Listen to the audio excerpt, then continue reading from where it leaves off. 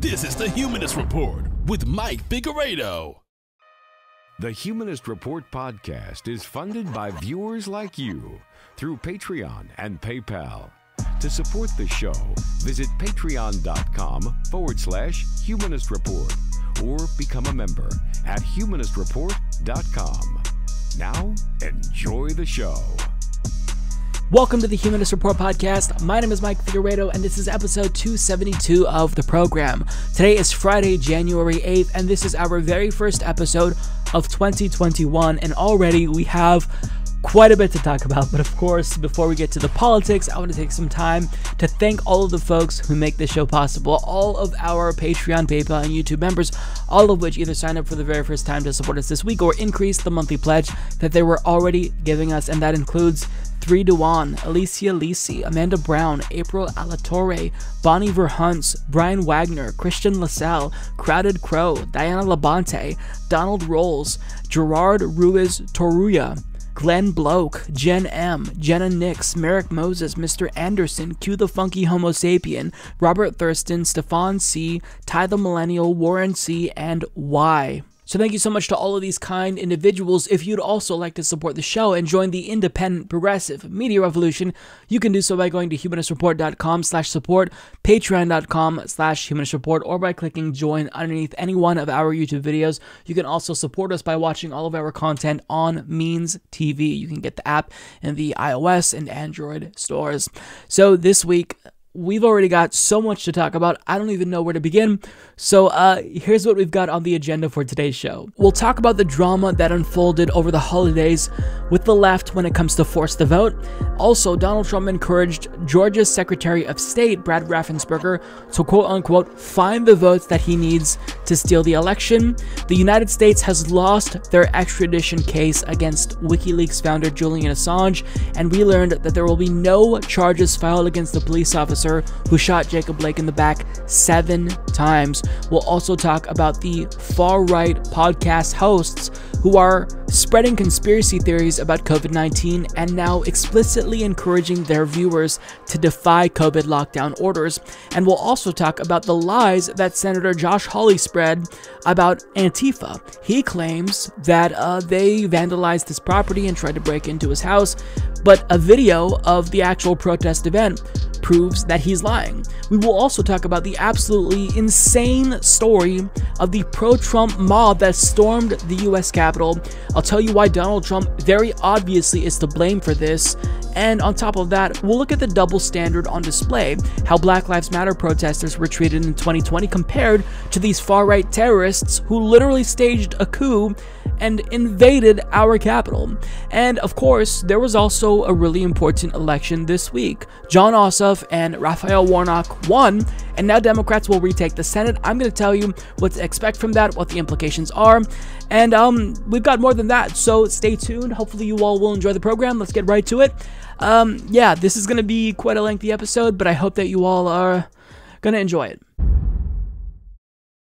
I'm still in shock after what happened yesterday when we saw far-right terrorists storm the United States Capitol and take it over. There's so much to talk about, so many angles to cover, and honestly, I'm still shocked by this, and I think that this really speaks to the poor shape that our country is in, because even if Donald Trump is on his way out in a couple of weeks, the fact that this many people were duped into believing this con man, that this election was stolen, to the point where they would literally storm the Capitol in an attempt to do some sort of revolution or coup, whatever their intentions were.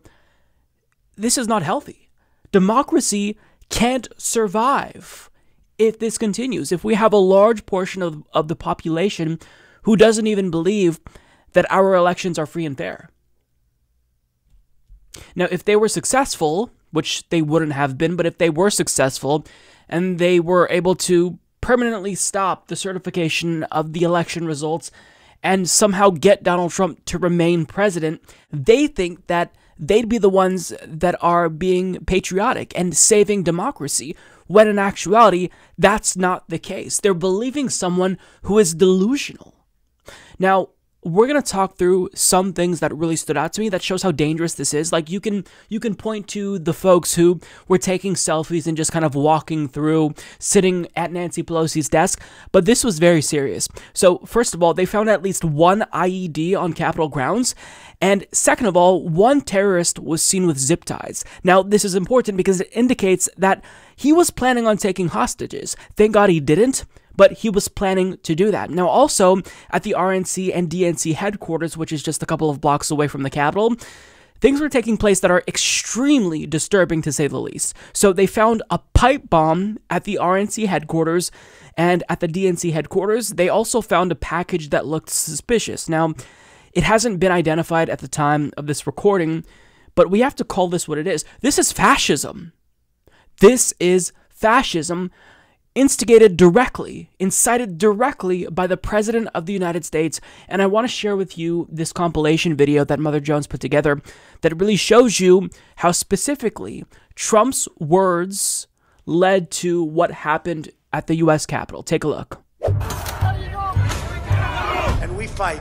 We fight like hell. And if you don't fight like hell, you're not going to have a country anymore. Proud Boys, stand back and stand by. I am your president of law and order. As he spoke, a remarkable scene unfolded outside the White House. Members of our armed forces were moving forcefully. Fired at, gassed, and shoved. The president's tweet, an extraordinary line, when the looting starts, the shooting starts. But you also had people that were very fine people on both sides. This election will decide whether we will defend the American way of life or whether we will allow a radical movement to completely dismantle and destroy it.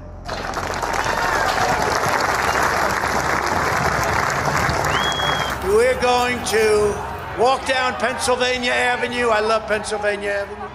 And we're going to the Capitol. We're going to try and give them the kind of pride and boldness that they need to take back our country. So let's walk down Pennsylvania Avenue. I want to thank you all. God bless you, and God bless America. Thank you all for being here. This is incredible. Thank you very much. Mr. President, stop inspiring people to commit potential acts of violence. Someone's going to get hurt, someone's going to get shot, someone's going to get killed. They brought out a woman on a stretcher, rushed her inside, blood gushing from her. We're told that she was shot in the chest. A short time ago, we learned that she has died. It's a very tough period of time.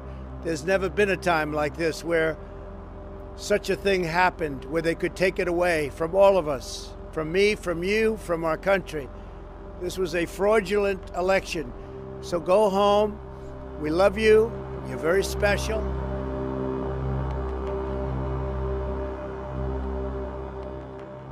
Now, Donald Trump is directly responsible, and I hope that there are consequences, but I doubt there will be any consequences. I think he is facing a temporary suspension from Twitter and Facebook, but you basically incited a seditious act.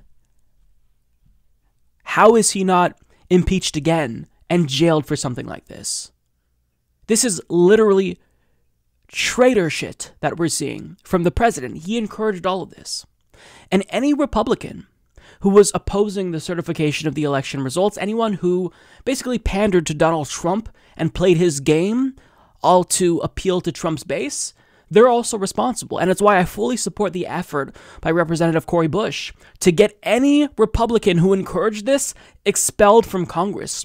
Because here's the thing, we cannot have a government where a large portion of them are pandering to literal traitors who want to overthrow our democratic regime. We can't have that. We can't allow it. If you don't believe in democracy, you can't serve in Congress. And even if these Republicans like Josh Hawley and Ted Cruz don't even believe the lies that they're spewing and they're just pandering, it doesn't matter.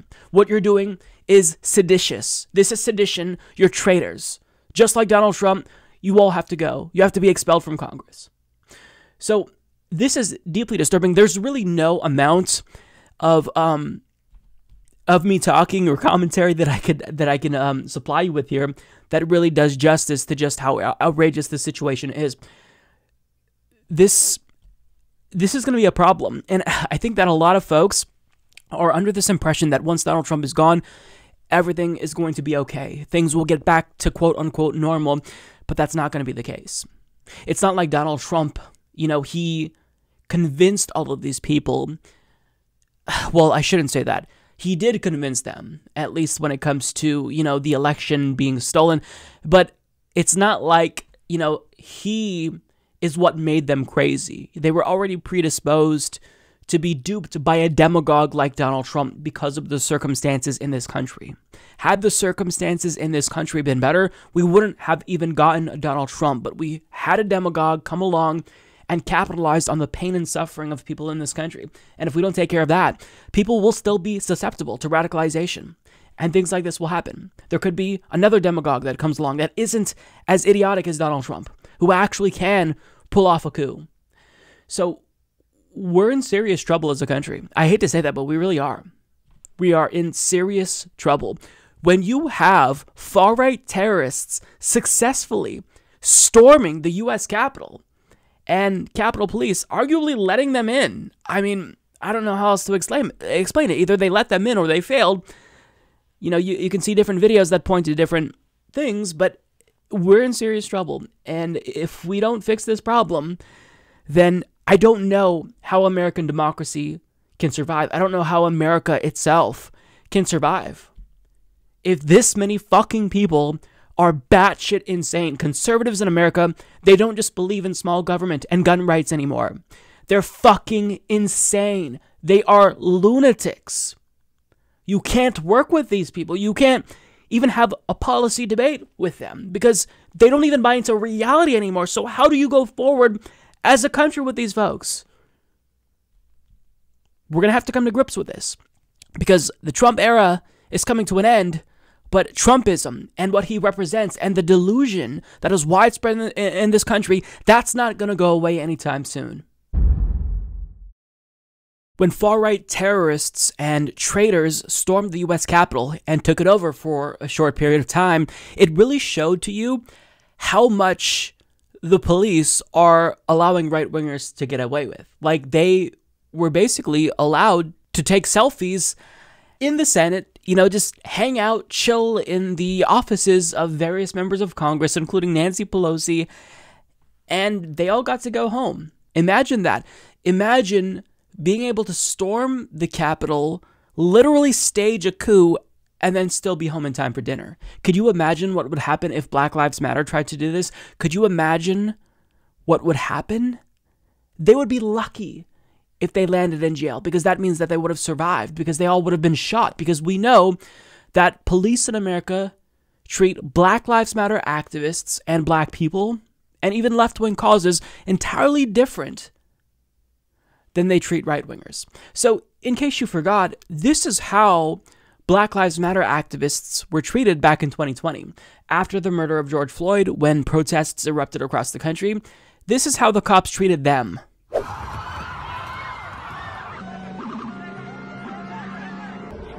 Whoa, what the hell? Here, police officers starting to move some of the crowd out.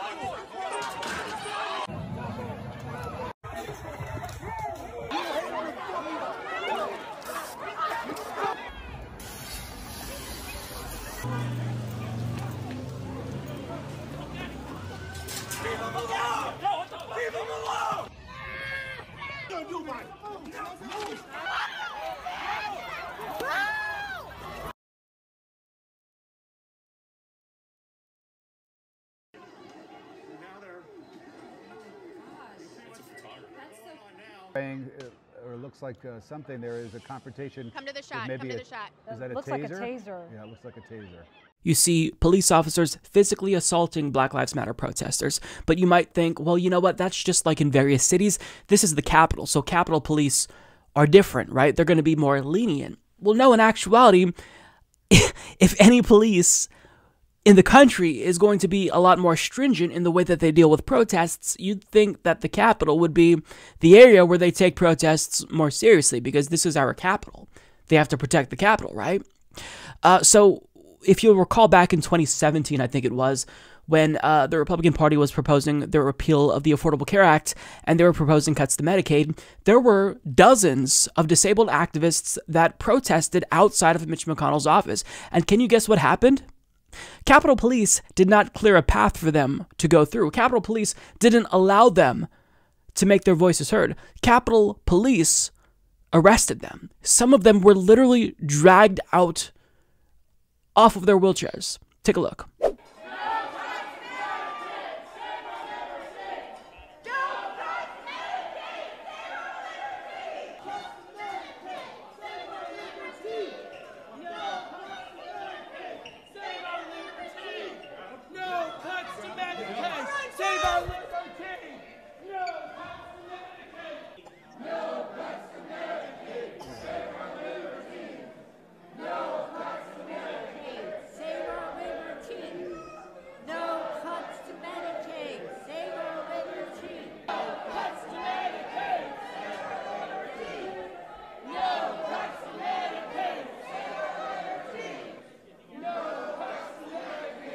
Absolutely just stunning.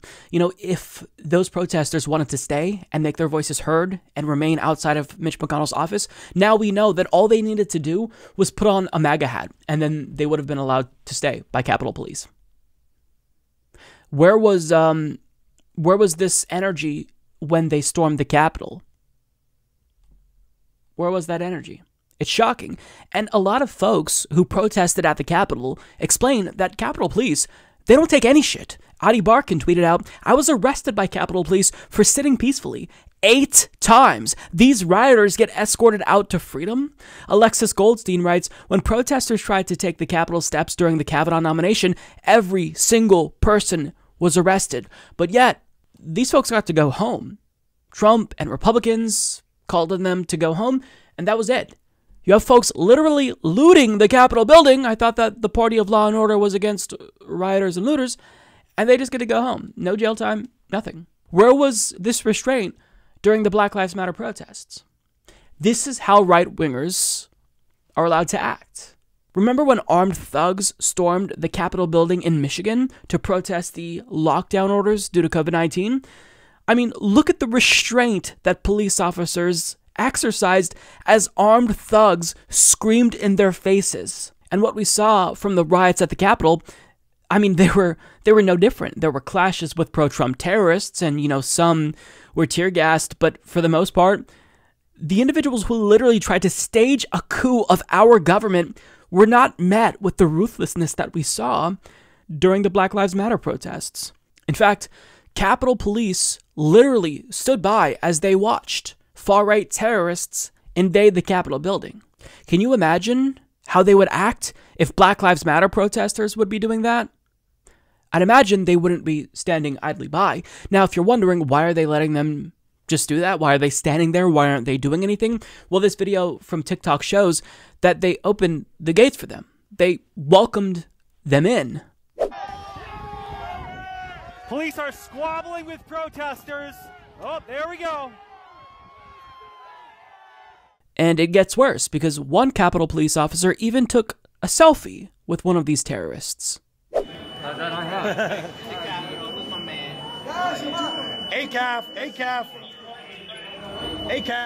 So you invade the Capitol building, and Capitol Police, rather than dragging you out as they did disabled protesters and peaceful protesters prior, they take selfies with you. Are they arrested? Are they brutalized like Black Lives Matter protesters would be? Like, I'm not calling for them to be brutalized, right? Peaceful protesters, I don't care if you're right-wing or left-wing, you should not be brutalized. That's not what I'm advocating. But what I'm saying here is we have to acknowledge the double standard. How often do we see peaceful protesters advocating for good causes arrested when leaving the Capitol building? But when you have a literal coup attempt, well, they don't arrest you. They let you leave. And sometimes they might hold your hand and help you out, quite literally, as we see from this video that was shared by Alexis Goldstein, literally being escorted out as she takes her time and he's helping her. This is someone who just was part of a coup attempt. And you see a Capitol Police officer in riot gear helping her. So the question is, why were Capitol Police showing so much restraint? Why were they behaving in a way that's relatively respectful when Black Lives Matter protesters, they get beat up, they get maced, pepper sprayed, brutalized? Why were Capitol Police allowing this to happen? Well, as the New York Times reports, inside the Capitol, an officer pleaded with a man in a green backpack saying, "You guys just need to go outside." When asked why they weren't expelling the protesters, the officer said, "We've just got to let them do their thing now." That is amazing. So if you're a right-winger, you could do anything. You could literally storm the U.S. Capitol and stage a coup, and you could just leave. They'll help you out. That is insane to me. When we just watched the video of Black Lives Matter protesters being sprayed from behind, getting pushed and kicked. But try to stage a coup, take over our government and our democratic regime, and we just gotta let them do their thing. They're just mad guys. And it's not just the Capitol Police who I'm furious at right now. It's public officials. Ivanka Trump, before deleting this tweet, literally addressed them by calling them American patriots. And when Trump tweeted out a video where he addressed them, of course, he was kissing their asses too. I know your pain. I know you're hurt. We love you. You're very special. Now, contrast what he said there with the way he spoke about the protesters after George Floyd was murdered. Quote, "These thugs are dishonoring the memory of George Floyd, and I won't let that happen. Just spoke to Governor Tim Walz and told him that the military is with him all the way. Any difficulty, and we will assume control. But when the looting starts, the shooting starts. Thank you." Now, in his message to fascists, he didn't threaten to bring in the military or forcefully remove them. He asked them politely to go home. And if you're wondering why we have this double standard, well, I think that's pretty obvious. We live in a white supremacist country where white outrage is always justified under every single circumstance, but black outrage is never justified.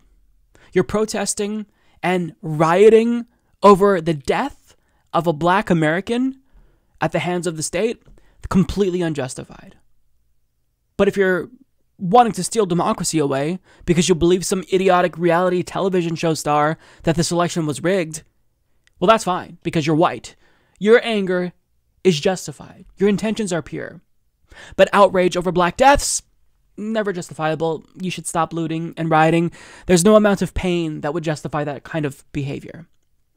It's just astonishing. Like, this double standard should piss every single person off. And, the reason why we have this double standard is because in a lot of instances, I'm generalizing, but in a lot of instances, if you ask a cop, 9 times out of 10, they're going to say they're a Republican or a Trump supporter. Not all of them, but the overwhelming majority of them. And that's a really big problem. The fact that law enforcement in America is right-wing, and we have a right-wing party who is authoritarian, that is a really big problem.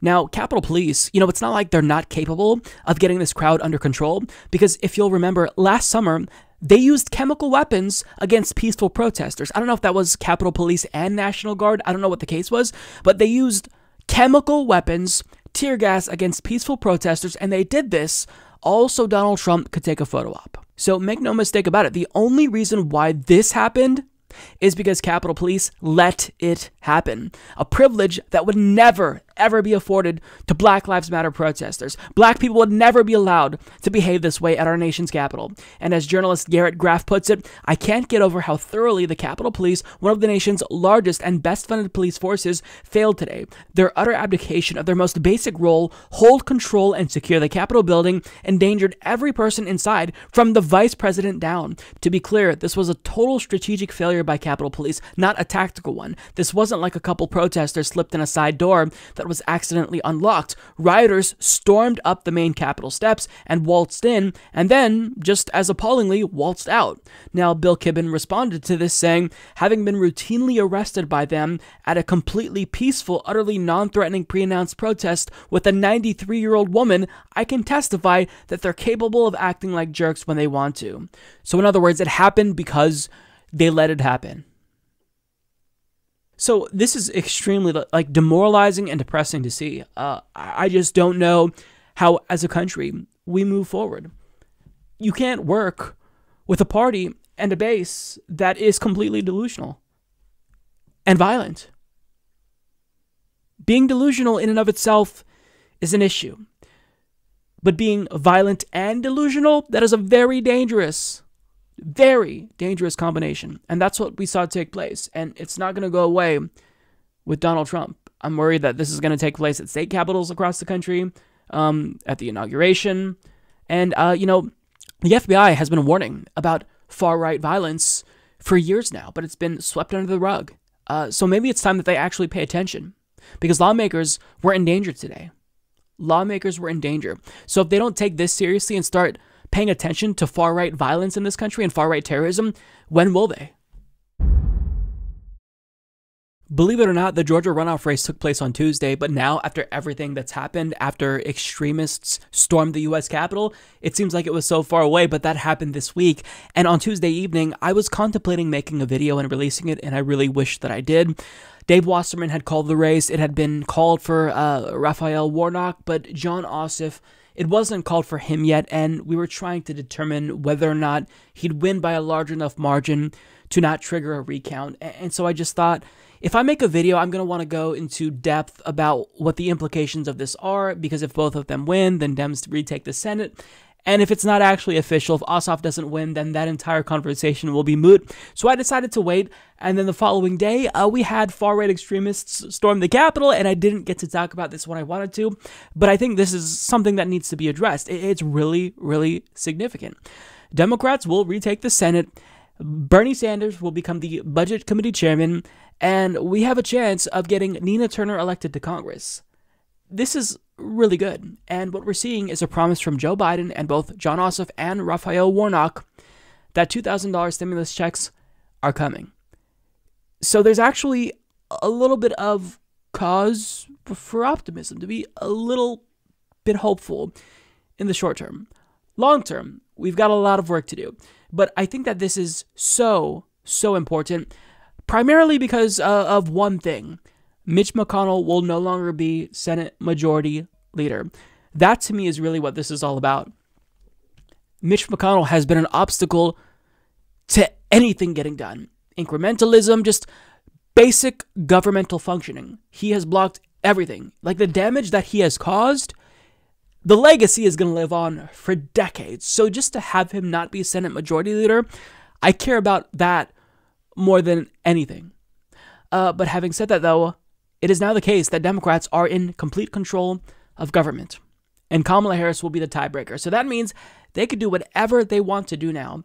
And I have a suspicion that some Democrats aren't too happy about this. Not all of them. I think a lot of them are genuinely happy, and I'm talking about elected Democrats. But now they've got to put up. You can't blame anyone. You can't blame Donald Trump. You can't blame Mitch McConnell. If we're going to hold anyone in government accountable, we know which party is in power. It is the Democratic Party. So now there's no excuses. We're in the middle of a pandemic, and expectations are very high. If Democrats fuck this up, they will lose control of the House in 2022. Now, it is usually the case that the party in control does lose control of, the House or the Senate, one branch of government, after the first election when they're in power. And so if they want to stop that from happening and actually really make some changes, there's a lot that I think they need to do. Of course, there's the usual policies that I'm always going to advocate for, Medicare for all. And I fully expect progressive members of Congress to go to bat for that policy. Like, don't allow them to just push for access to healthcare and accept that that's their position. No, you don't negotiate on their terms. You force them. You get rowdy. You make sure that you get what you want.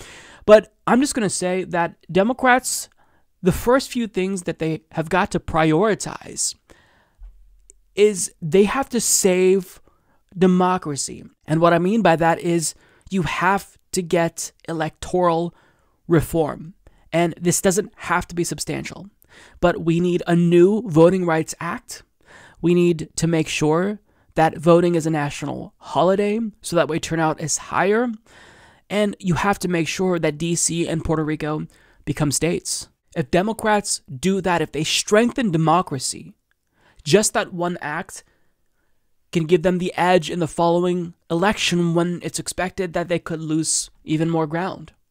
Because if you have D.C. and Puerto Rico as states, then that is 2 more senators from each state that will most likely be Democratic. And people will respond by saying, Mike, this is like really dirty because you're trying to like change the institution to benefit, the party who you hate the least. But that's not actually the case, because anytime we're literally strengthening democracy by expanding voting, universally enfranchising people, making sure that more people have adequate representation in D.C. and Puerto Rico, that's a good thing for democracy. And so if that hurts Republicans, it makes it more difficult for them to win. They've got to convince those folks. They've got to stop being so fucking extreme and loony and actually offer people something, anything. And then once Democrats do that, then they need to look seriously at reforming the Supreme Court. I want them to pack the court. I think that after Republicans stole 2 seats from you, it's completely reasonable for you to appoint 2 Supreme Court justices yourselves. Like, there's nothing in the Constitution that limits the amount of judges that we have. It's just a norm that there's supposed to be 9 Supreme Court justices. Expand the court, or do some sort of reform, kill the filibuster. If they don't take these actions to actually reform these institutions, then we're going to be right back to square one, where Republicans can just run roughshod over them. And, the country suffers and becomes more radicalized. And that's a result of, them being deprived of material goods. Now, if they are able to do all of this, I think that bodes well for the functioning of democracy. And I say that because if Democrats strengthen democracy and they make it more difficult for Republicans to win, since they can only win when they suppress turnout and whatnot, they're going to have no choice. Republicans will have to moderate at least a little bit. This party has been going further and further and further and further to the right. And what we just saw over the last couple of years was them slam into a brick wall. You can only move so far to the right until you reach full-blown authoritarianism. And we saw that. So if it becomes more difficult for Republicans to win, legitimately so, because our democracy has been strengthened and suffrage has been expanded, they're going to have no choice. They have to moderate. They can still try to suppress the votes and implement voter ID laws and, try to crush the postal service, but they're going to have to moderate at least a little bit. The extremism will have to be toned down. And I think overall that's a really good thing. Now, I'm talking about reforms, but when it comes to policies, we better see some damn good policies. And, my expectations are higher than they usually are because the Senate Majority Leader now is Chuck Schumer. And guess what? He's got a primary coming up in 2022. So all eyes are on Chuck Schumer. If we don't get the goods, you go bye-bye. So you better fucking put up or shut up. And it looks like he knows that the task ahead of him is absolutely momentous. So he's been pushing for a cancellation of $50,000 of student debt. That's great. Do it. Let's cancel it all.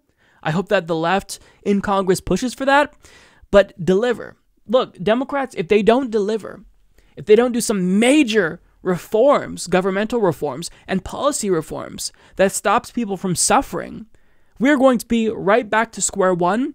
And when we get to a position where people feel depressed because government isn't responding to their needs and Republicans take over again, we're going to look back to these next 2 years and say it's because Democrats didn't do enough. So if they want to stop that from happening, they've got to deliver, because again, no excuses. And that means we've got to be mobilized. We've got to be ready to dedicate time every single day to call the phones of members of Congress. Take action. I mean, you can't do much during a pandemic. I'm not going to encourage people to, protest in person when we see record numbers with hospitals being overrun.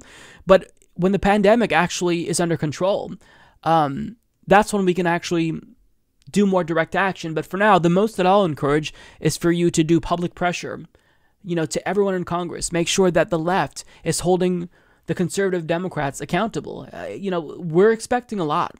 And I really am hoping to see progressives challenge Democratic Party leadership, challenge them, and not just accept their position as the valid and legitimate one. Like, if we talk about healthcare reform, don't just accept that a public option is the best that we can get. Actually fight for Medicare for all. Use hardcore bargaining tactics. I don't care. When AOC showed up to her first day in Congress, she sat in Nancy Pelosi's office. Maybe we've got to do that again. Like, get hardcore, because if you don't hold them accountable, we're going to hold you accountable. We're watching. All eyes are on Democrats right now. So this is going to be really interesting, and I actually do feel enthusiastic about what's to come, even though I feel dread looming as well, because I am fully expecting Democrats to disappoint me, but the expectations are very, very high. I know Democrats are going to fuck up and get cold feet, and Joe Biden just isn't the right person for this moment. But that doesn't mean we're not going to push them as hard as we possibly can. Moving Joe Biden left is not going to be an easy thing to do, and I think it's probably not possible to get him to move left on a lot of issues, but we make progress where we can, and we absolutely push the envelope on every single issue. If Democrats offer you one thing, you always counter-offer and get as much as you possibly can. And if politicians, the squad, leftists in Congress don't do enough, then that's on us. We've got to take responsibility too if we don't hold them accountable. So I'll leave that there. There's a lot, and I'm really interested to see what happens in the next couple of years. But first, Democrats got to come out the gate swinging and get reforms implemented, change government, expand democracy, strengthen our institutions. Otherwise, we're going to be right back to square one again, where we have another demagogue, exploiting people's desperation due to radicalization. And, this time, the only folks who will be to blame are Democrats. So, good luck.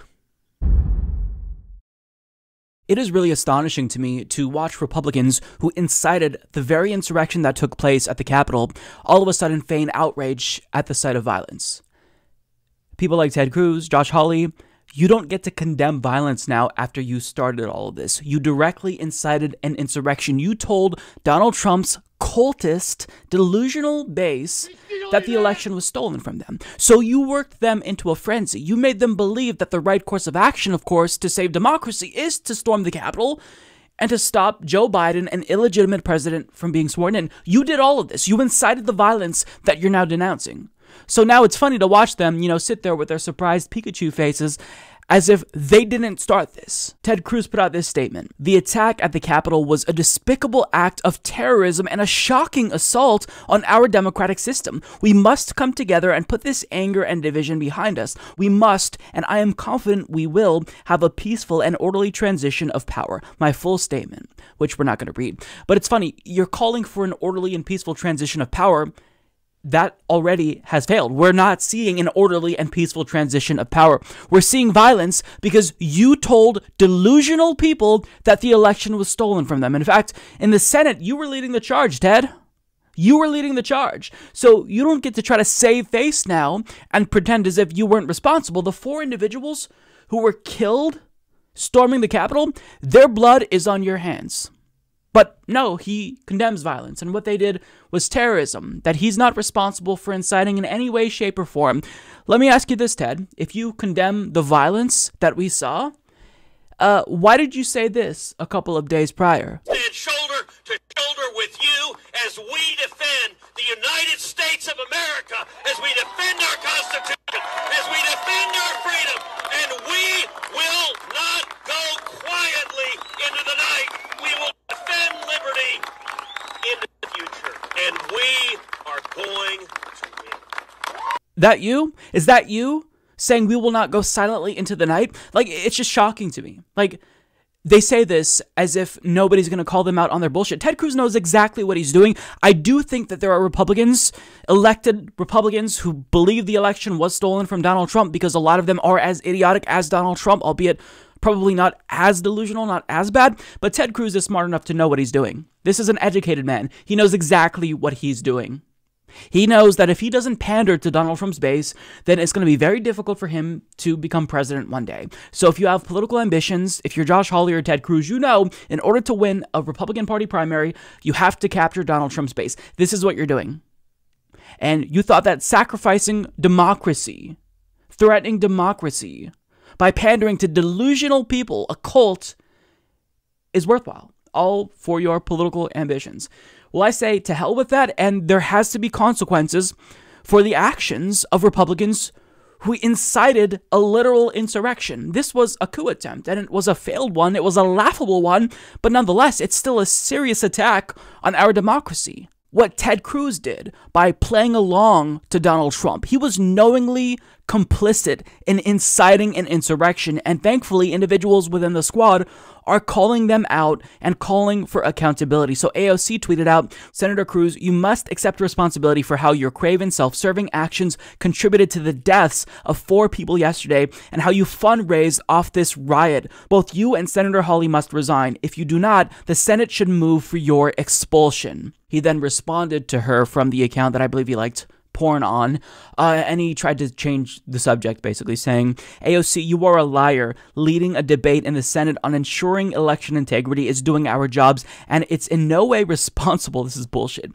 for the despicable terrorists who attacked the Capitol yesterday. And sorry, I ain't going anywhere when you and your socialist buddies try to massively raise taxes, when you try to pass the Green New Deal and destroy millions of jobs, when you push for amnesty, when you try to pack the Supreme Court with activists to undermine our constitutional rights. I will fight that every step and stand with the people. What a fucking lying scumbag. What a lying scumbag. Packing the Supreme Court is exactly what the Republican Party has done over the last couple of years. You stole 2 Supreme Court justices, so I'm not even gonna answer to that, like respond to what he's saying, because he's trying to deflect. He's trying to change the subject. And his answer in pandering to Donald Trump, trying to make them, his supporters believe that the election was stolen, his response is, oh, well, you know, I'm just looking out for election integrity. Look, if you're an election integrity activist, Ted Cruz, which we know you're not, then what you push for is automatic recounts if votes are within a certain margin, automatic audits at the county level. If you're an election integrity activist, you push for universal suffrage. But what you did,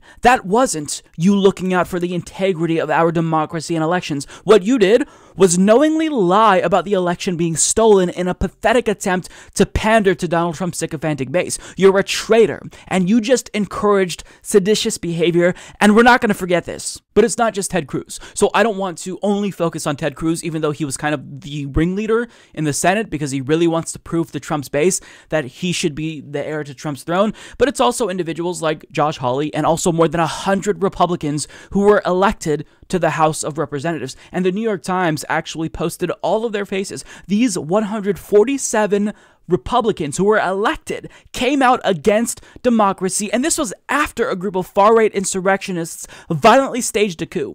Look at their faces. Soak this in. Do any of these scumbags represent you? Because if so, they need to be out. And in spite of their pseudo-patriotism and flag-humping, these Republicans are traitors. They're not patriots. They are seditious traitors who rejected American democracy, and there needs to be consequences for their actions. This is the effort they supported. Terrorists openly agitating for a civil war, wearing merch, broadcasting their intent to start a civil war, which would kill thousands of Americans, if not millions. And these are traitors who brought a racist Confederate flag into the Capitol. These are literal Nazis wearing Camp Auschwitz shirts and 6MWE shirts, which means 6 million Jews wasn't enough. These are the people who these Republicans emboldened and supported. And it turns out, in addition to the pipe bombs that were found, along with the man who had zip ties, presumably because he wanted to take hostages, one person actually showed up with 11 Molotov cocktails that were ready to go,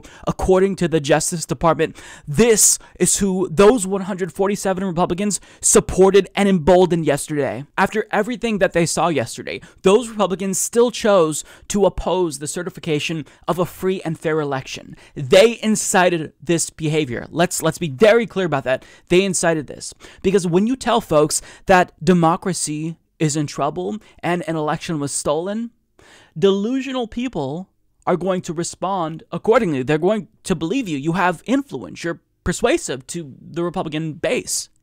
So when you tell them democracy was stolen from you, they're going to respond in a way that they believe is proportional. They're going to storm the Capitol and try to save democracy. You did this. And after they saw all of this take place, all of their lives were endangered by extremists, they still chose to go along with this scam, pretend as if the election was stolen. It's shocking. So there has to be consequences. They have to be held accountable, which is why I fully support the effort by Cori Bush to get them expelled from Congress. Because if you don't support democracy, then you have no business serving in a democratic body. There's lots of people who would love to take your spot and actually fight for your constituents. So Cori Bush tweeted this out. I believe the Republican members of Congress who have incited this domestic terror attack through their attempts to overturn the election must face consequences. They have broken their sacred oath of office. I will be introducing a resolution calling for their expulsion. Now, in an interview with the press, she explained why this is necessary, and I think the obvious thing that you do. The fact that someone lost their life today, that blood is on Donald Trump's hands and every Republican congressperson that is supporting this.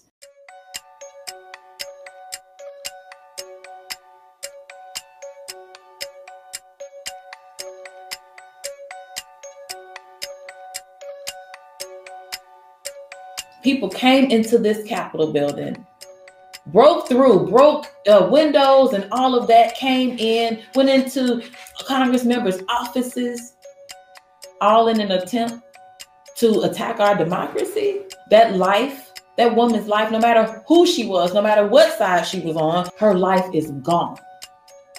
There has to be consequences. And so that's why we introduced a resolution to say so. Those Republican members of Congress must go.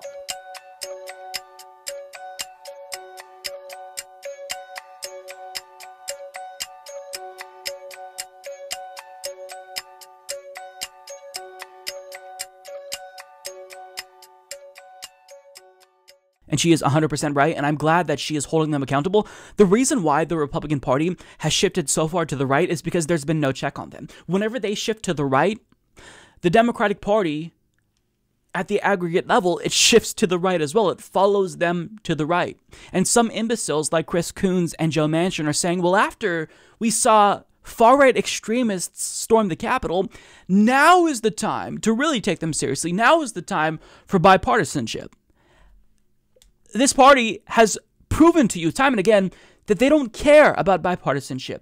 They've proven to you that they don't even care about democracy. I mean, the Republican Party has always rejected democracy with voter suppression efforts and whatnot. But now they couldn't be more brazen. Now is the time when you marginalize them and you get them expelled from Congress, because this is what they instigated. Had it not been for their lies about the election being stolen, this wouldn't have happened. So they've got to be expelled. And I'm glad that individuals like AOC, Mondaire Jones, Marie Newman, Cori Bush are standing up. And I'm actually encouraged to see individuals like Chuck Schumer and Nancy Pelosi, of all people who we've had to fight to hold Trump accountable, call on Mike Pence to invoke the 25th Amendment. Now, I don't think that that's actually going to bear out. I hope it does. There's reports that Trump's cabinet was meeting to talk about this. But I think an easier solution, if you want to remove him quickly, would be impeachment. But, I mean, he's going to be gone in a few weeks.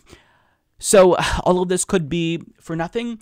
But still, even if Trump is out and he's not impeached, or we don't invoke the 25th Amendment, there's still more than 100 Republicans, 147 to be exact, that are traitors, that absolutely are responsible for fomenting an insurrection, and they have to be held accountable. They have to be expelled from Congress, because if they don't, then this is going to happen again, and the party is going to continue to shift to the right, and the base will become more and more extreme as a result. I feel like as soon as some of us saw a pro-Trump mob storm the Capitol, we already kind of expected what the right wing would say, because they have to maintain this facade that it's only the left who riots and gets violent. It's never right-wingers. In fact, you can go back and see a lot of tweets from Charlie Kirk and Tommy Loren where they talk about how, you know, if Trump supporters see that Donald Trump lost this election, they're just going to resume their daily life. They're not going to riot as, you know, the radical left does. But of course, right-wingers, they rioted. Not only that, they literally tried to stage a coup. They committed an act of insurrection. And these are the folks who are supposed to be patriotic. Nonetheless, I think it's obvious. Like, if you're a reasonable human being, who you blame for this? You blame the individuals like Donald Trump, Ted Cruz, who used the incendiary language that got people to believe that the election was stolen. So the only way to save democracy was to storm the Capitol. You blame those folks. But if you're a disingenuous hack, you want to know who you blame?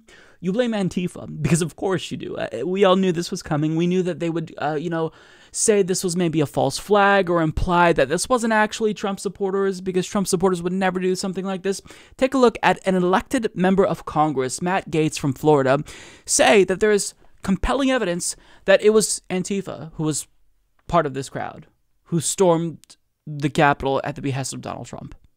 some pretty compelling evidence from a facial recognition company showing that some of the people who breached the Capitol today were not Trump supporters. They were masquerading as Trump supporters and, in fact, were members of the violent terrorist group Antifa.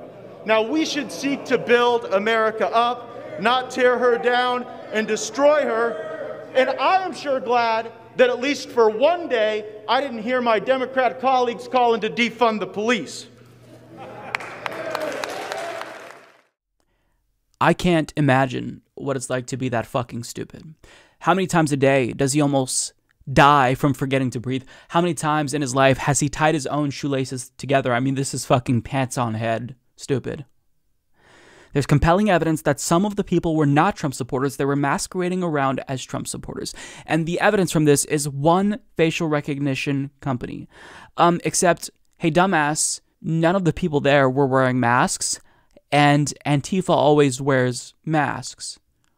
Like, I think it was Ethan Klein of H3 make this point, and it's a really great point, that, you know, of all the times for Trump supporters to not want to wear masks, you'd think that when they storm the Capitol and commit felonies, that would be the one time maybe they make an exception. But no, they still refuse to wear masks because that to them represents tyranny. But in what universe is it reasonable to think that Antifa was part of this crowd? Like, I don't really know. Like, does he think that like 10% of them were Antifa and they were just there to kind of like antagonize and rile everyone up? All you have to do is look to the social media accounts. Look at Parler. As much as that will rot your brain, but there are screenshots of posts where they've been planning this now for a week or so. They actually have merch that says American Civil War, January 6th. They were planning this, and so you think this is Antifa? Like, there's no way he believes this. He's just saying that because that's what you do. You know, if you're unsure who to blame in any situation, it doesn't matter what the facts bear out. It doesn't matter what the context and conditions are. You just blame Antifa. That's what you do. It's that meme, you know, you throw a stick in the wheel of your bike and then you fall over and then you blame Antifa for it. It's fucking incredible. Like, this is a member of Congress and he is that stupid. And if he's not stupid, then he's disingenuous. I don't know what it is. It's either dumb or disingenuity, but it's a distinction without a difference. For him to say this on the House floor is shocking. And he then goes on to like own the libs by saying, oh, well, I'm really glad that my colleagues now don't want to defund the police. Ho, ho, ho. As if like the entire Democratic Party is talking about defunding the police. There's like, what, 5 people? Members of the squad who support defunding the police explicitly. And you say this as if that's an own when we saw Capitol Police basically open the gates for Trump supporters to storm the Capitol. I mean, look at this tweet. This says it all. You telling me this tactical genius overpowered the officers protecting the Capitol? Exactly. So if ever there was a time to defund the police, it's when we learned that they're complicit with an insurrection, when they take selfies with terrorists, when they open the gates and allow them to storm the Capitol, the very building that they are paid to protect. Yeah, I'd say defending the police is a pretty damn good idea. It's just, I don't know what to say. Like, I'm at a loss for words. The Republican Party is so idiotic. Like, we have the Democratic Party, which needs so many reforms to even be remotely representative of its constituents. But you have the Republican Party, who's just out of this world. Like, they're in a parallel universe, out of this dimension, off their fucking rockers. They are insane. And I don't know how any conservative can support this party any longer. Like, this is no longer the party of, less taxes, which they were never about that. They were about less taxes for corporations. But this isn't the party of, like, gun rights and abortion rights. This is a party that denies objective empirical reality. They're delusional.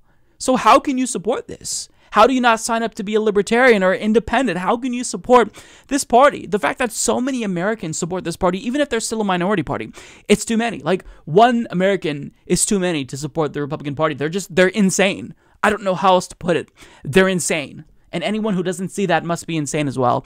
So, yeah, Matt Gaetz blaming Antifa for the pro-Trump insurrection, because we all know how much Antifa loves Donald Trump. I'm sure that the implication was, they're trying to make Donald Trump supporters look bad, as if they don't do that on their own, but he's blaming Antifa because, when all else fails, you blame Antifa. That's the most persuasive line to these idiots. Donald Trump has never officially and formally conceded the election to Joe Biden, and he will never officially formally concede to Joe Biden, but I think this is as close as we're going to get. This statement put out by White House Deputy Chief of Staff Dan Scavino, where Trump told him this after the electoral certification. Quote, "Even though I totally disagree with the outcome of the election and the facts bear me out," no they don't, "nevertheless, there will be an orderly transition on January 20th. I've always said we will continue our fight to ensure that only legal votes were counted. While this represents the end of the greatest first term in presidential history, Delusional, it's only the beginning of our fight to make America great again." Wow, so reasonable. So reasonable. Now he's saying there's going to be an orderly transition on January 20th, meaning I'm not going to flip over the desk in the Oval Office and like push it against the door and force them to drag me out in handcuffs. I'm just going to go willingly. That's basically what the statement says. What a fucking clown Donald Trump is. What a clown. And he is incapable of telling the truth. Because I think he literally believes his own delusion now. He believes this election was stolen from him because cognitive dissonance is so severe that he just refuses to accept that the American people rejected him. Because he sucked his own cock off in this statement saying, this represents the end of the greatest first term in presidential history. Hundreds of thousands of Americans have died under your watch because you did fuck all for them during a global pandemic, you goddamn imbecile. And we finally have the vaccine you've been boasting about for months, and what have you done? Fumbled with the rollout. How many people have been vaccinated? Compare us to other countries per capita, and you'll see the rollout has been a disaster. So it's just, this is someone who is so beyond the pale, so delusional that anyone who supports him should be ashamed of themselves. And they're not going to see it now because they're still within that cult. But as time goes on, I am confident that Trump supporters will look back and be embarrassed. Actually, I'm not confident as I say those words. They still like Reagan. But I mean, even Trump, he's worse than Reagan. So this stupidity here that's on display, like, here's what I'll say. If you don't look back and see what a buffoon Donald Trump was, then it just speaks to you, your character, your intelligence, your naivete. It speaks to you as a flawed human being. And we're all flawed. But to actually buy into the lies of this fucking, not just con man, but idiot. I mean, he's a bumbling buffoon. To believe him, to be in this cult, it's just embarrassing. It's not just embarrassing for you and your family and your friends. It's embarrassing for all of us as Americans. Like, to believe someone this stupid. Like, there have been, you know, cultist personalities in politics in the past, but none of them have been as idiotic and bombastic and narcissistic and megalomaniacal as Donald Trump. I mean, you think that if there was ever going to be a demagogue that dupes millions of people in America, it would be someone who at least isn't as dumb as Donald Trump. But we have this mouth-breathing reality television show star who's a complete idiot, and this is the individual who tried to kill democracy, who got the closest we've ever gotten to undoing our democratic institutions and instituting authoritarianism. Like, he pushed our institutions all the way to the limit, to their breaking point, and somehow democracy prevailed so far. But I mean, like, he puts out this statement as if we should give him credit. Oh, well, I'm going to leave, and I'm not going to force Capitol Police to escort me out in handcuffs. Wow! Grown up. You've grown up. Really proud of you. What a big man you are. Unbelievable. Like, I'm just astounded. I'm astounded by all of this. It will never, ever not be crazy to me to think that Donald Trump was president. Even after he's gone, it's still shocking that this imbecile made it to the White House. And it shows you what poor of a state we are in as a country to allow this to happen.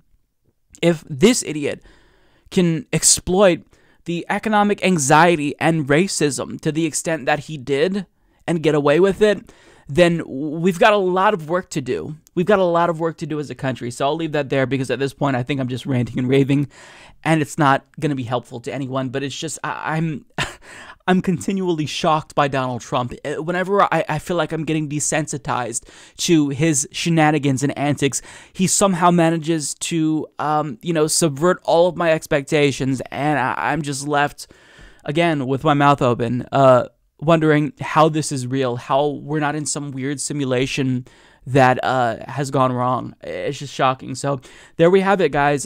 Donald Trump has officially conceded the election, at least as close as will come to a formal concession. And it's not even a real concession, but this is as good as it gets when you are an idiot like Donald Trump. Wow. Donald Trump will be out of office soon. But when he's out, there's still going to be millions of people, millions of Trump supporters, millions of people within this cult, and they're not going to go away. They either need to be brought back to reality, or some other demagogue who may be even more effective politically than Donald Trump will come along and capitalize on their ignorance and stupidity. And as a country, we have to grapple with this. We have to grapple with the fact that there's a large portion of American society that just rejects empirical reality. How do we go forward as a country? It's a real question. It's an issue that we're all going to have to deal with. So I've got a series of videos here, one from Status Quo, a couple from CNN, where reporters will talk to Trump supporters, and the things that they say, it's downright delusional. Like, this is cult-like, it's sycophantic, but it's just more so than anything else, it makes you really feel just disturbed and hopeless at the situation. So this one is from John Farina of Status Quo. He talks to Trump supporters, and what we see here, I haven't seen all of this. Just watch. And can you tell me about the steal? Why you're here to stop the steal? Because they already proved in Pennsylvania that over 200,000 votes, more than how many people voted in the state of Pennsylvania, not include all the rest of the illegal votes that happened in all the other states. Yeah, I don't feel we're being represented. We're at 80 million people now, probably more like 90 million people that are pissed off about the election. And everybody, you know it, they all know it's been stolen. Not fooling us. Joe Biden's a farce. Can you tell me a little bit about the election and the steal and how it was stolen? Dominion voting machines, every which way but loose. Every which way you guys possibly could. That's all he says. Dominion voting machines, and then he's got nothing. Every which way you could. That's not evidence. That isn't sufficient to prove the election was stolen. These folks live in an alternate reality. The cognitive dissonance is so strong that they've just bought into their own delusions. And if Trump was everything he said occurred in a vacuum and it only affected him, that'd be one thing. But the fact that his supporters believe his lies and stupidity, that's the real issue here. The fact that these folks believe the election was stolen from Donald Trump is insane. It's insane. If the election was stolen, don't you think that Democrats would have, done a little bit more to steal the House, not lose ground in the House, get a more comfortable margin in the Senate? Don't you think that the Republicans from Georgia, such as Marjorie Taylor Greene, who won handily, would have lost their elections as well? There's no consistency here. It's just convenient thinking because they don't want to believe that Daddy Trump could ever lose because, he built this brand of, I'm the ultimate deal maker, I'm a winner, and you're never going to get tired of winning or whatever. It's just, they can't believe anything that contradicts their worldview, so they just choose to literally reject empirical reality. It's astonishing to me to watch this. They don't want any more cowardly. I've dumped women for less evidence of cheating. I'm sure they're better off now, dude. I'm here tonight because we believe in freedom, and we're on the verge of losing freedom. We had a duly elected president, and they're trying to take that away from us. And I got a lot of friends back home just couldn't make it, and just want to let everybody know that we got to keep these freedoms that we have or we'll never get them back. We got to keep these freedoms that we have. This individual literally believes that democracy was stolen, and so the only way to unrig this election is to take Biden's win away. But to save democracy, what he doesn't understand is in his mind, it's saving democracy, but in actuality, you are the ones who are stealing democracy. You're stealing democracy away from the rightful winner. Joe Biden, love him or hate him, got almost, what was it, 10 million more votes than Donald Trump, and yet you still believe it was stolen? And see, that's the issue. It's that, like, these folks genuinely believe that they are doing the right thing. It's not them who's attacking democracy. It's anyone who doesn't buy into these lies. They're all part of it. They're co-conspirators. You know, they're complicit. This is going to be an issue for a really long time. Like, the outright delusional behavior of the Republican Party base will continue to be a problem so long as the Republican Party elected Republicans make them believe this stuff. You know, I think there's a lot of Republicans in Congress who are stupid and believe this bullshit, like Marjorie Taylor Greene, Louis Gohmert. There's a bunch of them. But a lot of them know exactly what they're doing, and they know that they are working these folks into a frenzy, either because they are scared to challenge Donald Trump's stupidity or because, you know, they want to fundraise off of Donald Trump and make it seem as if they're fighting for Donald Trump. It's a tipping point in America right now. Yeah, it is. He's right about that. Not for the reasons he thinks.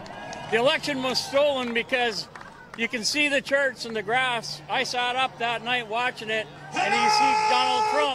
The charts are going like this, and then all of a sudden they stopped counting, woke up the next morning, and the graphs are going straight up. Man, that's, you know, that's more evidence that I've heard. I think we're done with this video. Yeah, we're done. That's more evidence than I've heard from anyone. You know, the graph goes up like this, and then it goes up, and the numbers go up, and then it goes like this, and it goes like this. That's honestly, like, as incoherent as that was, he presented more evidence than any other Trump supporter. Look, let me just say this. If these weird jumps, weird to you in vote totals while they're counting the votes, is suspicious, then ask yourself this. Did you think that, you know, in the Georgia runoff race, when all of a sudden Warnock and Ossoff were leading by like 12, 13 points, and then seems like Loeffler and Perdue just suddenly made this huge gain because certain areas came in? Like, is that not suspicious to you? Did it seem like Republicans were stealing it? Or is it only election theft when you see these jumps happen that benefit Democrats? I think we know the answer, and the answer is whatever I want to believe. I don't need evidence. I just need my belief, and I need to have faith and believe it strong enough. Okay, so this next video is from CNN. This is on January 4th. This is before the Georgia runoff race, and this has got to be the most batshit insane thing I've ever seen. Honestly, this CNN reporter, he has talked to so many MAGA chuds, he has to be experiencing brain rot by now. So this is truly an American patriot for what he's doing. I couldn't talk to this many Trump supporters and not lose faith in humanity, but nonetheless, he's here, and what he documents is stunning. Do you think that Trump will eventually accept that Biden is the next president? No, Biden is not the next Biden president. isn't. Trump is the next president. I'm going to the inauguration for Trump. I've booked it before the election. They're saying this on January 4th. With the inauguration weeks away, they still believe Trump will be inaugurated. I don't know what to say about this. So, will they believe that when Biden is actually inaugurated and we can all see it on television, like, do they think it's a false flag? Do they think that, like, this is some sort of shadow government and Trump is, like, actually still in charge? I don't know. Like, I want to talk to these folks and pick their brains. I don't want to do that. But it's just, what they're saying is batshit fucking insane. I don't know how else to describe this. I have faith. He's going to be there, and he's going to be elected. So he'll be president. We'll see about that. 2 more weeks. No, he will be president till 2024. You're saying this on January 4th. Oh my gosh, like, what else more needs to happen? Every single state certified the election results. The Electoral College voted. Now, Congress has since certified. The only thing left is for Joe Biden to be sworn in. At what point do you think maybe there's just a small chance that I'm wrong? I don't think these people are capable of self-reflection. Practically every day since the election, new supposed evidence purporting to prove... Whoa! This dude looks familiar, doesn't he? This is one of the dudes who stormed the Capitol. Holy shit, this dude is everywhere. So he was in Georgia, and that actually, isn't this the leader of the Proud Boys? They are busy. They're on the move. Joe Biden did not win, circulates in the social media bubble Trump and his supporters live in. Hello, Georgia. By the way, there's no way we lost Georgia. There's no way.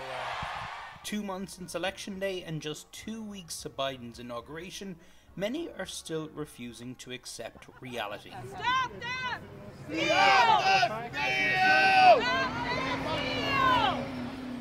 Obviously, Trump is saying that the election was stolen from him here in Georgia. Doesn't trust the Republican election officials here. Does that cause a problem or an issue? Yeah, the Republicans. The Republicans were complicit in stealing the election. I think it has for several people. Yeah. People are not have been demoralized and have actually told me that they do not want to vote because they feel like their vote isn't going to count. Yeah, that happens. For you when you're hearing from Trump supporters, Republican voters saying, "I don't know if I'll even vote this week."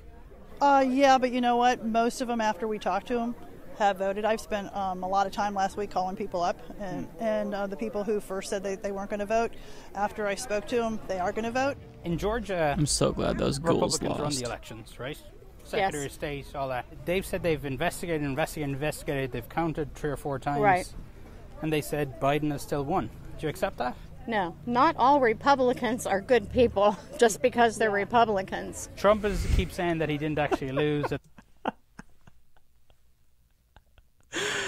Like, why would Brian Kemp help Joe Biden steal the election? Like, Brian Kemp himself is a fucking scumbag.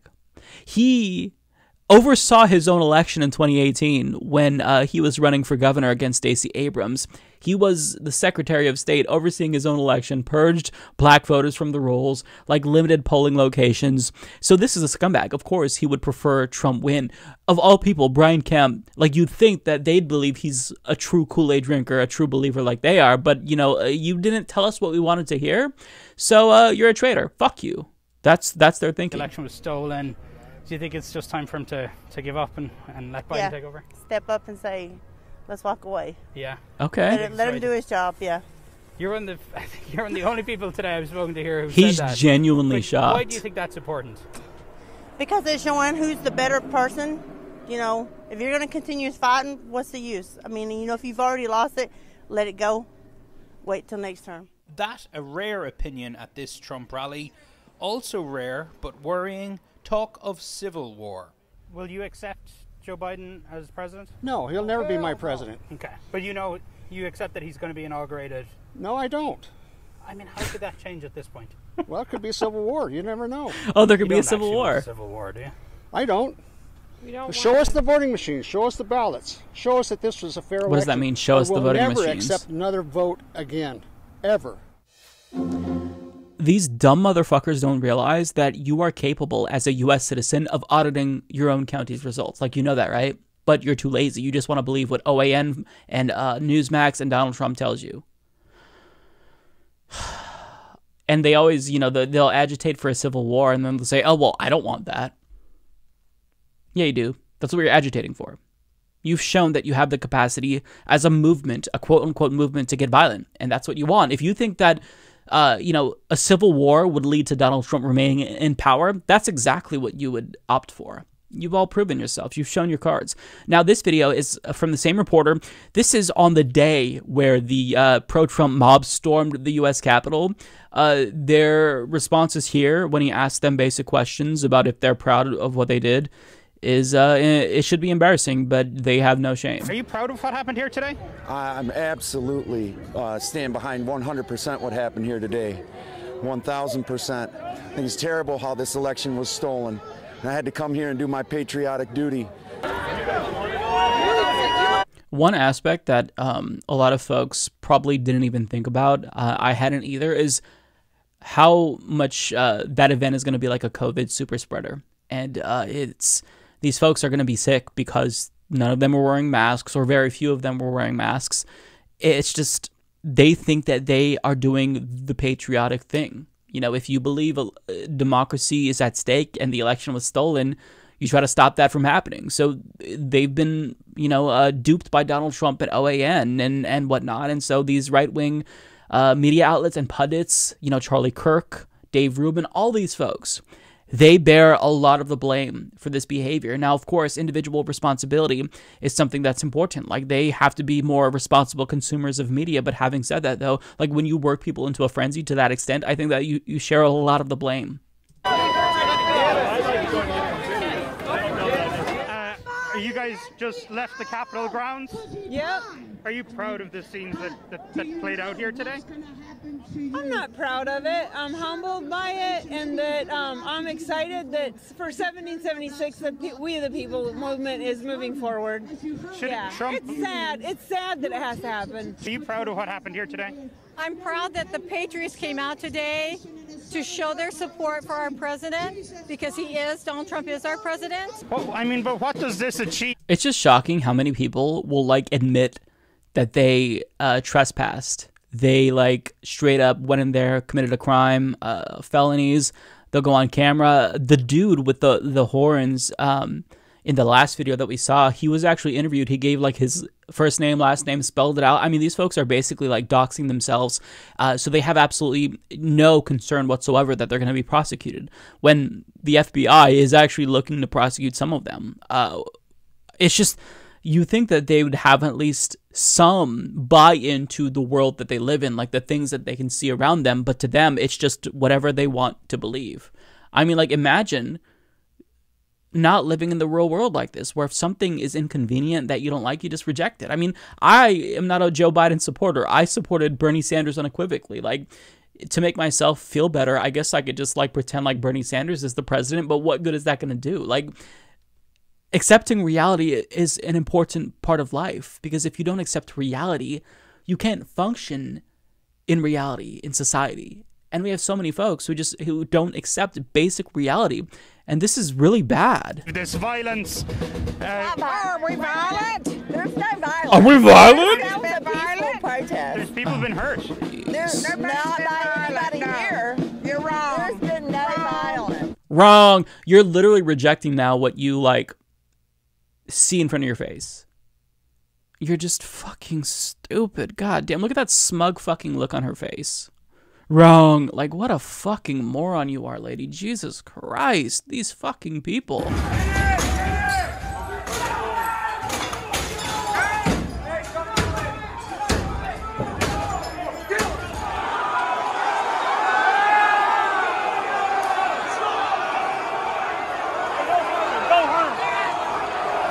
Is this really a way that a president should be behaving after he loses? Absolutely, yes. It's time that they clear out the swamp. Okay, this lady right here, with, like, how animated she is, like, Donald Trump could literally, like, spread his ass cheeks and shit down her throat and tell her it's chocolate, and she would believe it. Like, that's how far gone she is. Like, she has overdosed on the Kool-Aid, and she's fucking, like, she's off her rocker. Like, goddamn.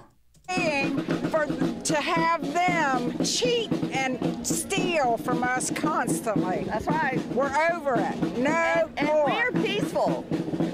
And yeah, we're peaceful. We're not we will not be silenced, though. Is this an appropriate way You're to not like be who? behaving Antifa? after losing an election? Absolutely. We have to, as American patriots, we have to do what we can to take back this country. Oh, fuck off. Okay, one last video. This is not of him talking to people. He is basically sharing his insight. This dude has been to far too many Trump rallies, and he's basically explaining what he sees. And his conclusion is pretty obvious, but nonetheless, I think it's still really important. He explains who the culprits are. He just sees all these folks regurgitating the same exact things he hears from OAN, which regurgitates what Trump says. That's right, yes, Aaron. I mean, after years of enabling hate speech and conspiracy theories, these social media companies, which have made billions of dollars off all of this and who are complicit, yeah, to be honest, they are complicit in a lot of what we saw, the violence we saw on the streets of Washington yesterday, finally took some unprecedented steps to stop Trump's nonsense. They have never, ever taken the action that they took yesterday. Twitter, as you mentioned, suspending Trump from tweeting for 12 hours. We have never seen that action before. Of course, it's all a bit too little, too late. And you know what was really striking yesterday, Aaron, was as we were on the ground and with those Trump supporters and members of that mob, everybody was just repeating the same thing. They were repeating the conspiracy theories that they read on Facebook, that they hear on OAN or on certain segments on Fox News, and they were repeating the conspiracy theories that Trump has been pushing from his Twitter and Facebook and YouTube accounts for years. And yesterday, as supporters were finally leaving the Capitol after breaking in, I asked some of them if they were proud of what had happened here yesterday. Have a listen. Are you proud of what happened here today? Absolutely. I think we should have gone. Absolutely. Okay, so he's just going to play clips from what we just watched. Yeah, I think everything he's saying is right. You know, these social media companies, they've basically become right-wing echo chambers, and so much misinformation spreads on Facebook. Like, if you have anyone in your family who is like over the age of 70 on Facebook, you know, they see a meme and they mistake it for news. I've had like my crazy aunts share these types of pro-Trump memes, and I've removed them from my feed because I don't want to see that bullshit. But like, you'd think that at a time when we have seemingly infinite knowledge at our fingertips, we all have smartphones, we're dumber than ever. Because we don't seek out new information, we don't challenge ourselves, we don't actually want new knowledge. We just find whatever weird echo chamber exists online that will confirm our existing biases, and we get dumber as a result. Like this, what we're seeing here, this is like a virus. This is brain rot. Like, how do we deprogram all of these people? There's too many. Like, I don't know what to do. I don't know what it's going to take. How do we convince these people to come back to reality and live in reality? I know we can't wait until the next generation comes to power, because by then climate change will have already, like, devoured, you know, portions of the world. So I don't know. There's this urgency, but also really the obstacles seem insurmountable. You know, how we go forward as a country, I just don't know. The trajectory that we're on is very, very bad. So we have to find a way to take the folks who are presumably too far gone and make them see the light. And this is a project that I wouldn't even know where to begin. I don't even know where to begin. Because they don't think that it's them, you know, who's the problem. They think it's us who's the problem. And if we just came to their side, then the country would be unified. When what they're asking for is, like, crazy shit. They want Trump to just be, like, a dictator.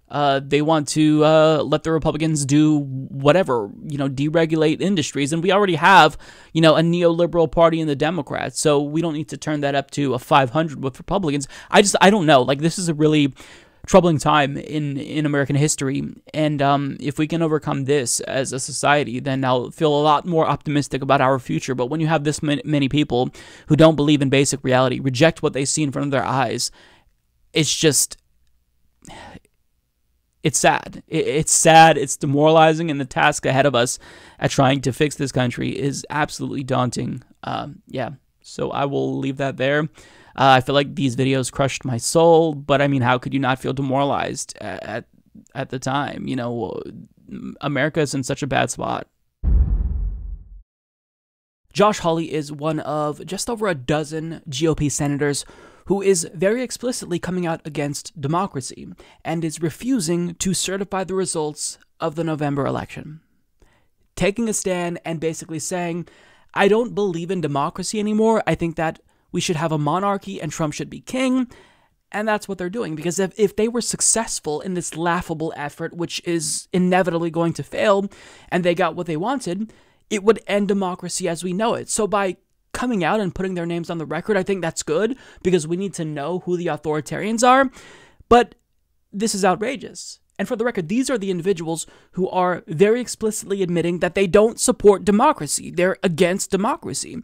So the fact that there are that many, I mean, even though thankfully most Republicans aren't on board with this, the fact that there's more than a dozen, that tells you this party is so far gone, so extreme that they were irredeemable, and the only way to save America might be for the party to collapse. If it doesn't collapse, then I don't know how we go forward as a country when you have some individuals now who are quite literally against democracy. So it's outrageous. Like, even though it's going to fail, it's still outrageous.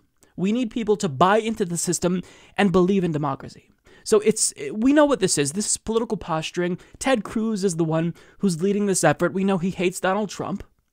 But they're doing this because they want to be the heirs to the Trump throne. This is them telling Trump's base, listen, I am a Kool-Aid drinker. I'm part of the cult. Accept me. I'm even doing this. I'm literally trying to stop democracy from happening. That's how much I support Donald Trump. Please let me be the next president. Please let me be the next Donald Trump. That's what this is about. But regardless of what this is about, even if it's for political expediency, this is dangerous. This is bad for democracy. To have anyone, even if it's political theater, trying to stop democracy, that's bad. And people are angry about it, rightfully so. So there was a small group of individuals that showed up in front of Josh Hawley's house to protest. And this is what he claims happened. Quote, tonight, while I was in Missouri, Antifa scumbags came to our place in D.C. and threatened my wife and newborn daughter who can't travel. They screamed threats, vandalized, and tried to pound open our door. Let me be clear. My family and I will not be intimidated by left-wing violence. So he's saying that in response to people who are rightfully outraged that he supports authoritarianism, they tried to do violence. Thank God they weren't successful. Like, they tried to pound down the door with his wife and newborn. I mean, what were they going to do? Like, beat him up? Like, what was the end game here, right? This sounds really serious. Except the problem is that he's a liar. What happened in actuality is like 9 people showed up and they held a candlelight vigil. And this is what shut down DC, the group who organized the event, said it was as well. It was less than an hour and they did a candlelight vigil, to which Hawley responded saying, now, quote unquote, vigil means screaming threats through bullhorns, vandalizing property, pounding on the doors of homes, and terrorizing innocent people and children. So regardless of what Shutdown DC says, he is maintaining that this wasn't some peaceful candlelight vigil. This was a violent event. It sounds like Antifa extremists showed up to his home with pitchforks. They vandalized his property and they were threatening his wife. He's lying, and it's not just that he's lying, he got caught lying. Even the police in the area who responded to the event are saying this isn't what happened. As the St. Louis Post-Dispatch reports, police say protesters outside Senator Josh Hawley's home were peaceful. And they explain officers were called to Hawley's home in Vienna, a Washington suburb, around 7:45 p.m. after someone reported that there were people protesting in front of the house. Officers who responded to the scene found that the people were peaceful, said Master Police Officer Juan Vasquez, a spokesman for the Town of Vienna Police Department. Vasquez said the protesters had been violating several laws, including a Virginia code about picketing in front of a house, a town ordinance about making noise in front of a home, and a littering code. But he said the officers explained the violations and everyone just left. There were no issues, no arrests, he said. We didn't think it was that big of a deal. That's the police that are saying this. We didn't think it was that big of a deal. That is a quote verbatim. But Josh Hawley is saying, I'm the victim. They vandalized my property. They threatened me. They were pounding on my door trying to get in. This is serious. But the police say no. But if you don't believe the police, and if you're a right-winger, I'm assuming you do because you always talk about backing the blue, right? So you're going to believe that they're trustworthy. If you don't believe the police, then I've got more for you. We have the entire 50-minute-long video where the protesters filmed the event. And these are some moments from the event. You're going to see how hostile these Antifa extremists were. What's the first chant you're going to lead us in? Well, Hawley, what do you say? How many votes are you suppressing today? All right. I don't know. That's one. I'll come up with others. Okay. We got a couple blocks. So I welcome. I like you and Jeff. It's like spooky. It's like Halloween colors too. I just heard with the candles, it looks kind of sweet. Just doesn't. No, okay. So it doesn't go through it. So somebody has extra candles. Yeah, we have right here. extra We like them candles right now. He's the candle. Here, I'm gonna give mine out. Holy, holy, shame on you, Biden, Harris, through and through. Holy, holy, shame on you, Biden, Harris, through and through. Due diligence has been done. Biden, Harris have won. Due diligence have been done. Biden-Harris have won. Our government is allowing thousands of individuals to come to our city with no mask on, knowing that coronavirus cases are big as hell. So therefore, we're going to hold people accountable and hold political officials accountable who are trying to swindle the election, swindle democracy, and don't give a rat's ass about the American people. So when democracy is under attack, what do we do? What do we do? When democracy is under attack, what do we do? What do we do?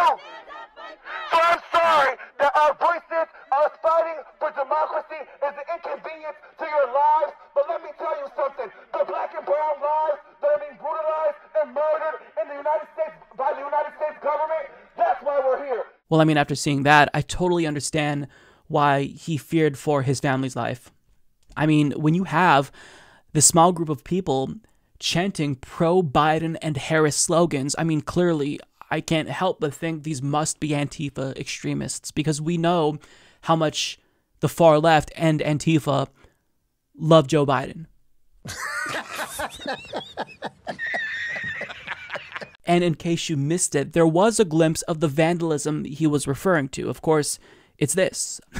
Chalk on the sidewalk where they wrote Trump lost. That is what I'm guessing, anyways, that he interpreted as vandalism. And this is what I'm assuming he said was them trying to pound down his door. I don't even know if they were knocking. I couldn't tell in the video. It looked like they were like setting down a sign and a candle on his doorstep. But it doesn't necessarily look like there's this angry mob of people trying to pound down his door and break into his home. But I mean, in case you're wondering, because I'm a far left extremist, if I'm just like cherry picking certain moments from the event that don't actually fully encapsulate the protest, well, let's scrub through it real quick. I'll link you to the full video down below, but as you can see, they discuss their protest in the parking lot, talk about what they want to say, they then walk towards his house, they stand outside with some bullhorns, a cop comes and says that it's illegal to protest in front of residential areas, they politely say that they'll leave, and then that's it, they leave. And that's all that happened.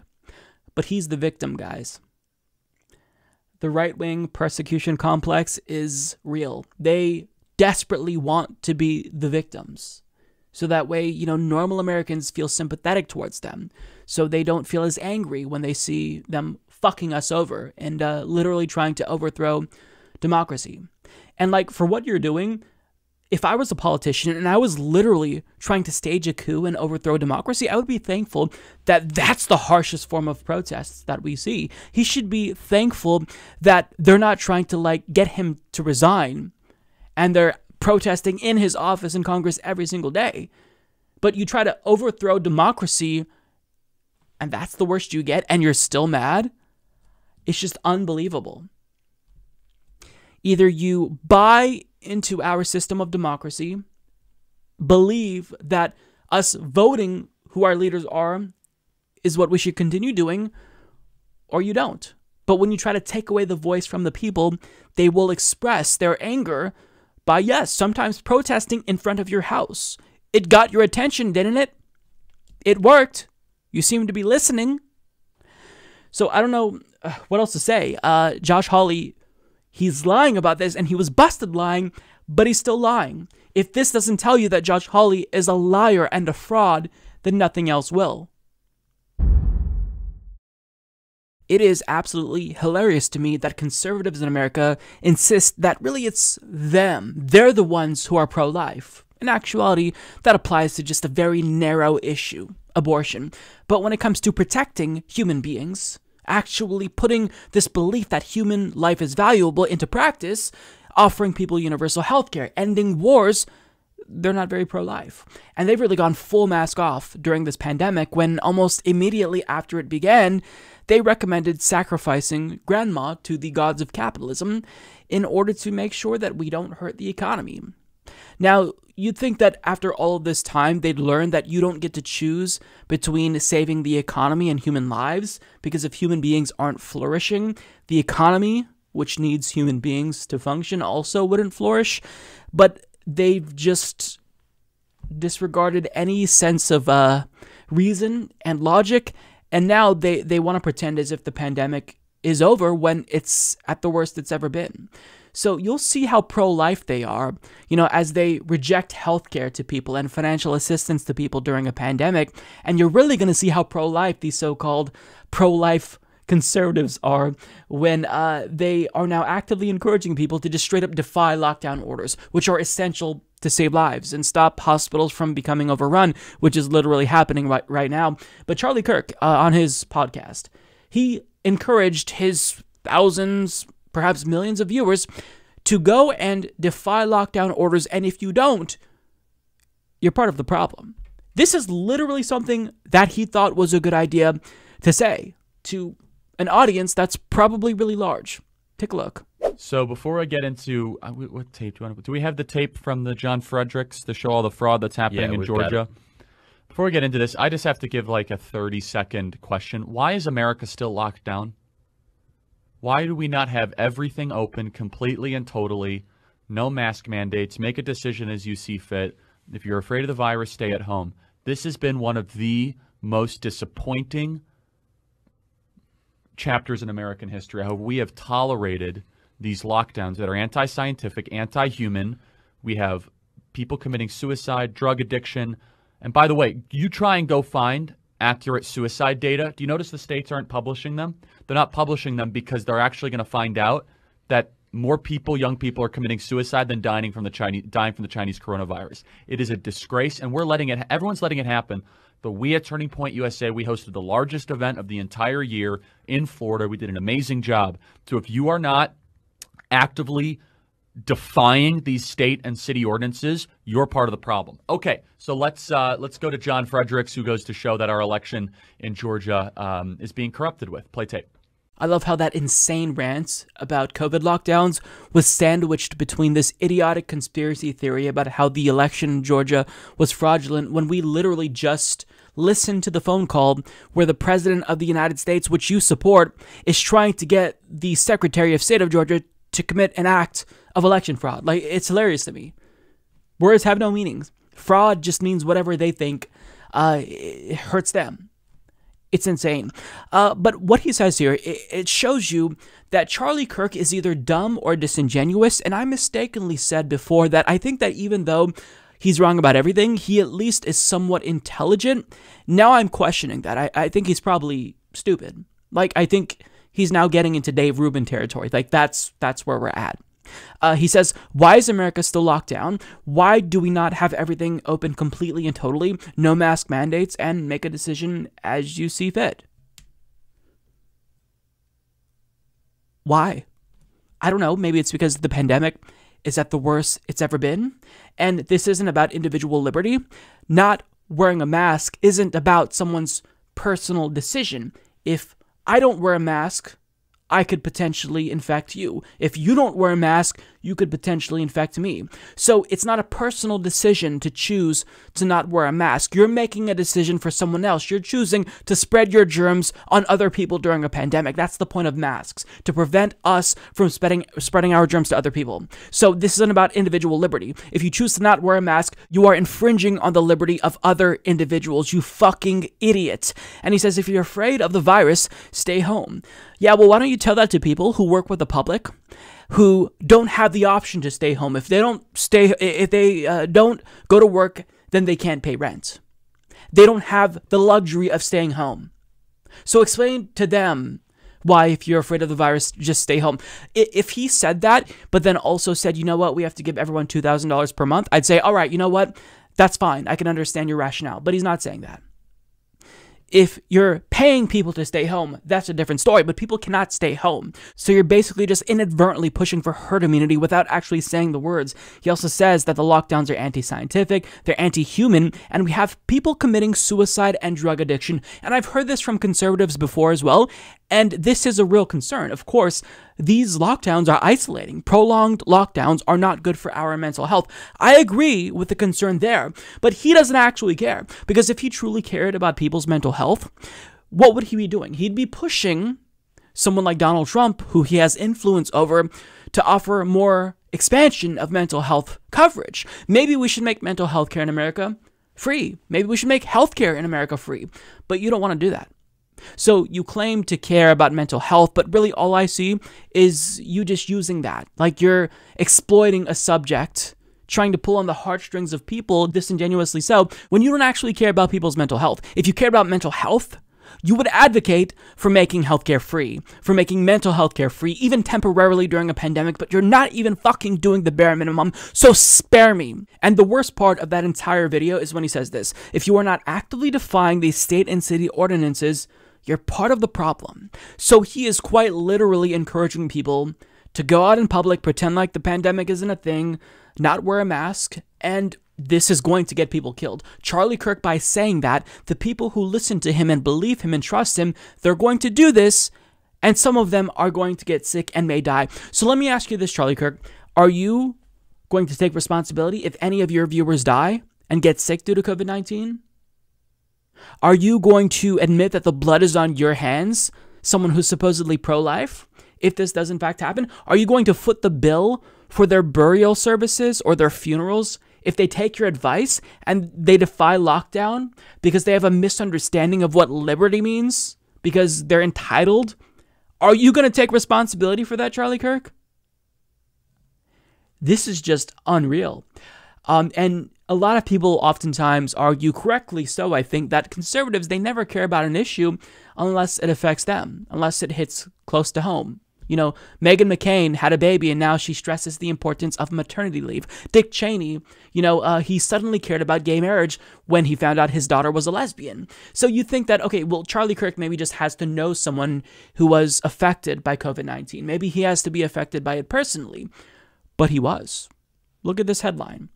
Turning Point USA co-founder dies of COVID-19. Someone who co-founded the organization that he runs, someone who he knows personally, probably closely, has died, and he's still not taking it seriously. It's a joke to him. And if he does personally take it seriously, but he's still saying this because it's politically expedient and it's what's popular in right-wing circles, then I don't know what to say. You're just the scumbag. But either way, this is disgusting. But I mean, that's one way that the far right is responding to COVID-19. You have some individuals like Dave Rubin who are just conspiracy mongering and trying to raise doubts about the severity of it, particularly in states like California, which are experiencing really, really bad outbreaks.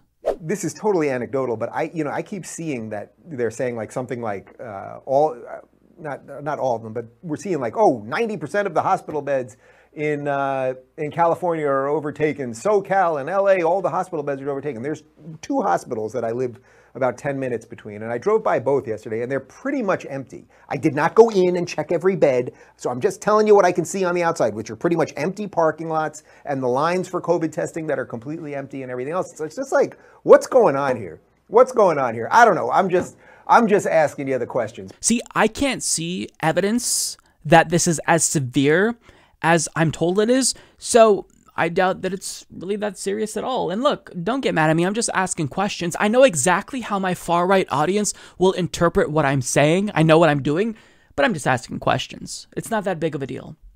Dave Rubin is an absolute fucking clown, and I know that he doesn't believe what he's saying. He knows that by saying that, you look like you're a rebel. You look like you're standing up for liberty, but in actuality, you're a fucking fraud. Downplaying the severity of COVID-19.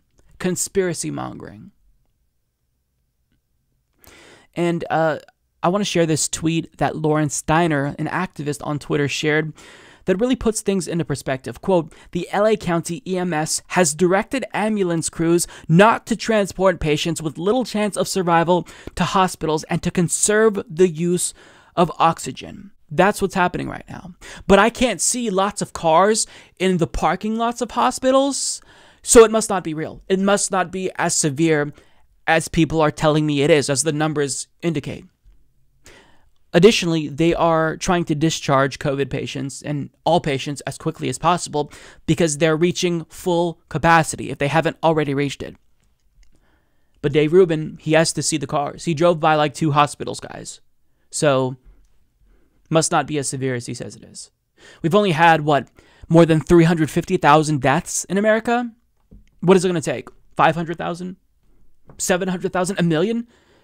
By then, will it be a serious enough illness for you? I mean, what is it going to take? And the answer is, there is no line. Like, it doesn't matter what threshold we cross. We could lose 1 million Americans, and they're still going to say the same fucking thing because they have a political agenda. And apparently, now, a pandemic is a political issue. In reality, like, COVID-19 doesn't have a party affiliation. It doesn't care if you're a Republican. It doesn't care if you're a Democrat. It is a virus, and it is infecting people. So whether you take it seriously or not will determine if you're affected or if you're going to infect other people or if other people will infect you. And so we need people to take it seriously. We need them to stay home. We need them to know how bad it is in certain states. But you have far-right lunatics who are trying to contradict that. And it's just, it's deeply dangerous. And I don't know how these goons sleep at night. But, you know, you can only have so much money profit off of the misinformation that you spread. But, I mean, you still got to look yourself in the mirror at the end of the day. And I want to think that they have trouble sleeping. I want to think that they feel bad about the things that they say and do. But I think that these are just soulless ghouls who don't care. I'm sad to say that I'm not surprised by this, but I'm not surprised by this. We learned that there will be no charges against the police officer that shot Jacob Blake in the back 7 times. We saw the video, and we'll go over it again. I don't know how any reasonable human being can watch that video and not deduce that this was an attempted murder. The officer was very clearly trying to kill Jacob Blake, but yet, no charges. So, for more on this, we go to CBS News, where Aaron Donahue reports no charges will be filed against the white police officer who shot a black man in the back over the summer in Kenosha, Wisconsin, the district attorney announced Tuesday. Kenosha police officer Rustin Shesky had been responding to a domestic dispute on August 23rd when he fired 7 times at Jacob Blake as Blake was trying to get inside an SUV. Blake's 3 young children were in the backseat. Investigators have said they found a knife inside the vehicle, but his family has denied that he was armed. Blake was left paralyzed after the shooting, which was captured on disturbing video that drew national outrage and several nights of unrest in Kenosha. Ben Crump, Patrick A. Salvi II, and B. Ivory Lamar, lawyers for Blake's family, said in a statement they are immensely disappointed in District Attorney Michael Gravely's decision. Quote, "We feel this decision failed not only Jacob and his family, but the community that protected and demanded justice," the statement said. Yeah, I think that's the understatement of the century. This failed the community. It failed every single black and brown person in America who fears for their lives whenever they interact with police officers. I mean, this is just really demoralizing. And I want to go over the footage again because seeing it, it really reiterates how outrageous this decision is. So look at this footage and ask yourself this. Does this officer who's using deadly force against the civilian appear to be in danger in any way at all? I mean, let's assume the worst about Jacob Blake. He allegedly had a knife in his vehicle. So let's assume that not only is that true, but let's assume he was going to get that knife and physically attack one of the officers with it. Does the response to shoot him in the back 7 times appear to be a proportionate response to that? Of course it doesn't. No reasonable human being can deduce that it does. We don't even know why Jacob Blake was going to his vehicle. We don't know if the knife that was allegedly there was going to be used by him. For all we know, it was a pocket knife, which lots of people carry around. We don't know. But he was shot in the back 7 times with children in the car. It's just... This is an attempted murder, but at a minimum, you would expect manslaughter. Maybe the officer was like not right in his head, but we get nothing. He gets away scot-free. And it's especially outrageous because over the summer in 2020, we saw the largest civil rights movement perhaps in human history, maybe. I mean, we had the protests break out in Minneapolis, and then they took place across the country and even in other cities around the world. Like, many of us have never seen something like this before. And what happened? Nothing. Congress was completely unmoved. We got 0 action. We got some action at the state and local level, but nationally speaking, our lawmakers were completely unmoved by that. And not only did we get zero reform when it comes to police brutality, we're still seeing the same exact thing where police officers can attempt to murder, if not actually murder, black and brown people and get away with it. I mean, this isn't the first time. Darren Wilson, Mike Brown, and now Jacob Blake is just, another statistic now. He gets no justice. It's absurd, and I don't know what to say. Like, it feels as if we live in a failed state. Like, this doesn't happen in an advanced society that protects its own citizens. If its own citizens don't feel as if they're safe in their own communities, then that's a failure of the state, of the government. This state-sanctioned violence and murder that keeps happening, this doesn't happen in a society, in a regime that's capable of addressing the concerns of its citizens. So I see this, and it's not shocking, but it's still outrageous. It's just, I don't know what else to say. There are no words to discuss how grotesque this is, how much of a joke our judicial system is. So I'll leave that there, because at this point I'm just ranting, and I know that you all feel it, but this is it's hurtful. Like, if you are a black and brown person and you see this, you see another instance where a police officer does this and there's no charges, like, what is the thought? Of course, you think that your life, it doesn't matter. You think that you're meaningless to the state. They don't care about you. And their actions indicate that that's correct. So it's so sad. It's heartbreaking to see this once again, where a police officer is getting away with attempted murder. The only, silver lining is that, thankfully, Jacob Blake survived somehow. But I mean, he's paralyzed. But his survival is a miracle in and of itself. I just wish that there was at least a tiny, tiny chance that there would be justice. But I mean, really, the conclusion was that the likelihood of there being justice was always very small from the beginning, even though the video went viral and, catalyzed protests. This is just what we've expected as the norm in America. And even when we attempt to change it and protest in cities across the country during a pandemic, nothing happens, and we still get the same result. So, it's deeply demoralizing and depressing to see this again and again and again.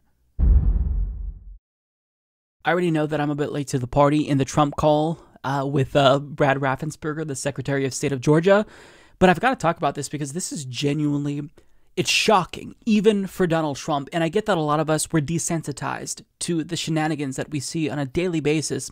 But for a United States president to do what he did, this really is a new low. And when I say that, it doesn't sound persuasive, because when we're talking about Donald Trump, there's always a new low. But the low has been lower than it's ever been. Like, the bar is below the floor. And he managed to still surprise me. So in this call with Brad Raffensperger, he is trying to convince him basically to steal the election for him. Now, even if Brad Raffensperger listened to what Donald Trump wanted and did what he wanted, it still would not be enough at this point to secure him another 4 years. Nonetheless, listen to what he says. This is some authoritarian, dictatorial shit you're about to hear. The people of Georgia are angry. And these numbers are going to be repeated on Monday night, along with others that we're going to have by that time, which are much more substantial even. And the people of Georgia are angry. The people of the country are angry. And there's nothing wrong with saying that, that you've recalculated. Well, Mr. President, the challenge that you have is the data you have is wrong. Now, do you think it's possible that they shredded ballots in Fulton County? Because that's what the rumor is. And also that Dominion took out machines. That Dominion is really moving fast to get rid of their machinery. Do you know anything about that? Because that's illegal. This is Ryan, Germany. No, Dominion has not moved any machinery out of Fulton County. We're having. Well, but have they moved? Have they moved the inner parts of the machines and replaced them with other parts? No. You sure, Ryan? I'm sure. You should want to have an accurate election. and you're a Republican. We believe that we do have an accurate election. No, you don't. No, you don't. You don't have. Not even close. You're off by hundreds of thousands of votes. You know what they did, and you're not reporting it. That's a criminal offense, and you can't let that happen. That's a big risk to you and to Ryan, your lawyer. That's a big risk. But they are shredding ballots, in my opinion, based on what I've heard, and they are removing machinery, and they're moving it as fast as they can, both of which are criminal fines, and you can't let it happen, and you are letting it happen. I'm notifying you that you're letting it happen. So, look, all I want to do is this. I just want to find 11,780 votes, which is one more than we have, because we won the state. So tell me, Brad, what are we going to do? We won the election, and it's not fair to take it away from us like this. And it's going to be very costly in many ways. And I think you have to say that you're going to re-examine it, and you can re-examine it, but re-examine it with people that want to find answers, not people that don't want to find answers. For instance, I'm hearing Ryan, and he's probably, I'm sure, a great lawyer and everything, but he's making statements about those ballots that he doesn't know. But he's making them with he did make them with surety, but now I think he's less sure, because the answer is they all went to Biden. And that alone wins us the election by a lot. So. Mr. President, you have people that submit information, and we have our people that submit information, and then it comes before the court, and the court then has to make a determination. We have to stand by our numbers. We believe our numbers are right. Well, under law, you're not allowed to give faulty election results, okay? You're not allowed to do that, and that's what you've done. That's shocking. It's Donald Trump, but he's still a United States president.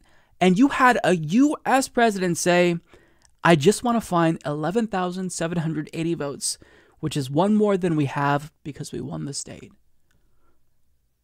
This is unbelievable.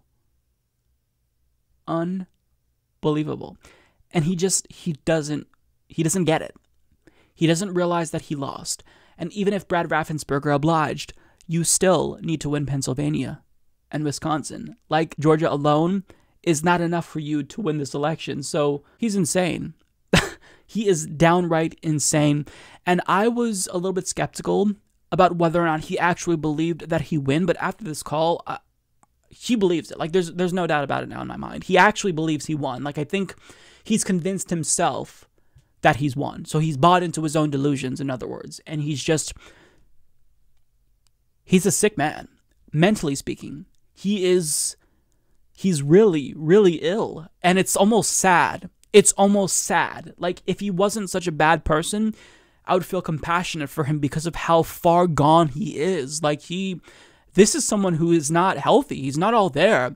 And again, I've said this before, his family, the fact that they're not stepping in and trying to talk some sense into him is astounding to me. It is astounding to me.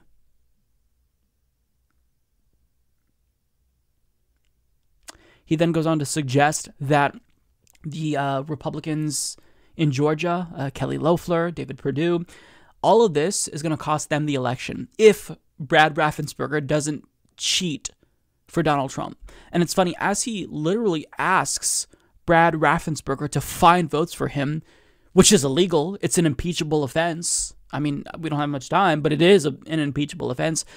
As he does all of this, he sounds like an actual mob boss, but not like the ones you see in movies, like the ones that you see in like these slapstick comedies, like not the serious movies, but the ones where they're like fucking falling over themselves and, you know, walking into doors. We're talking like Corky Romano level mob boss. That's what we're talking about here.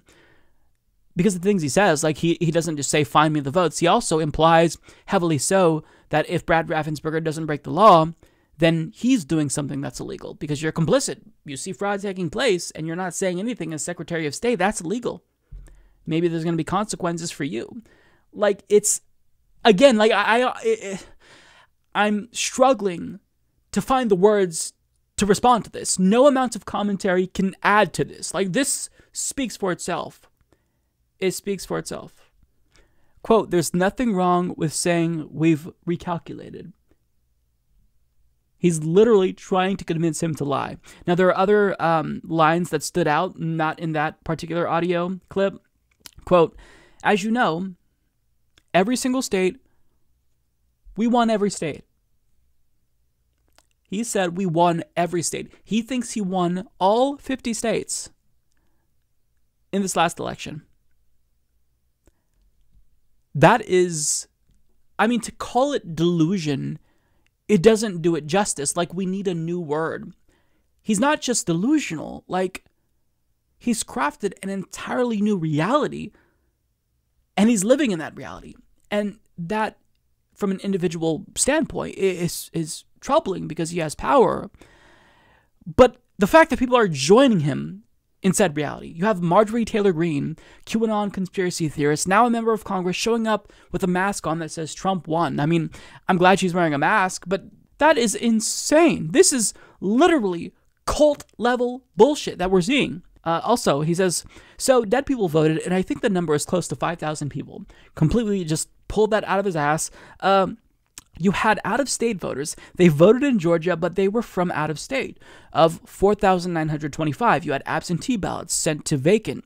They were absentee ballots sent to vacant addresses. Yeah, there's no evidence for any of this. The only evidence that we have of somebody who's dead voting is a Republican doing it, using his dead mother to vote for Donald Trump a second time. That's literally the only shred of evidence that we've seen of voter fraud committed, because statistically it is insignificant, not enough to change the results of an election, because it's not really worth it. Like, who wants to commit voter fraud when the payoff isn't that high? It's just, what, an extra vote or so, but the consequences are tremendous.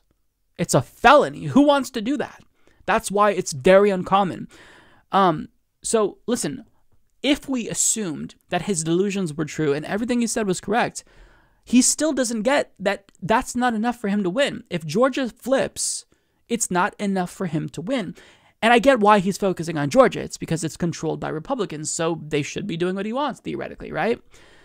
But that's still not enough. So the fact that you believe you won, not just Georgia, but every state, there are no words for this. Like, we really are going to need some space between now and the time when we actually try to dissect this, because while we're in the moment, this is too much. Like, but when historians look back at this moment, they're going to be shocked at the era that we're in right now. It is absolutely as bizarre as it can possibly be.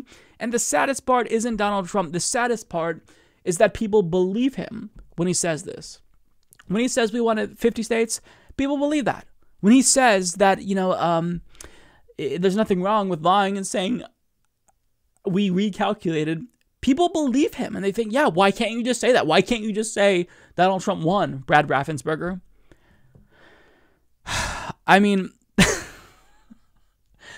this is just so bizarre, and we're getting to a point now where he's going to be out soon. So is he actually going to, like, flip the desk in the Oval Office and, like, try to barricade himself in? I kind of want to see it. I'm not going to lie. I kind of want to see it. It would be bad for democracy, but it would be very entertaining. And it's looking like he might actually just refuse to leave.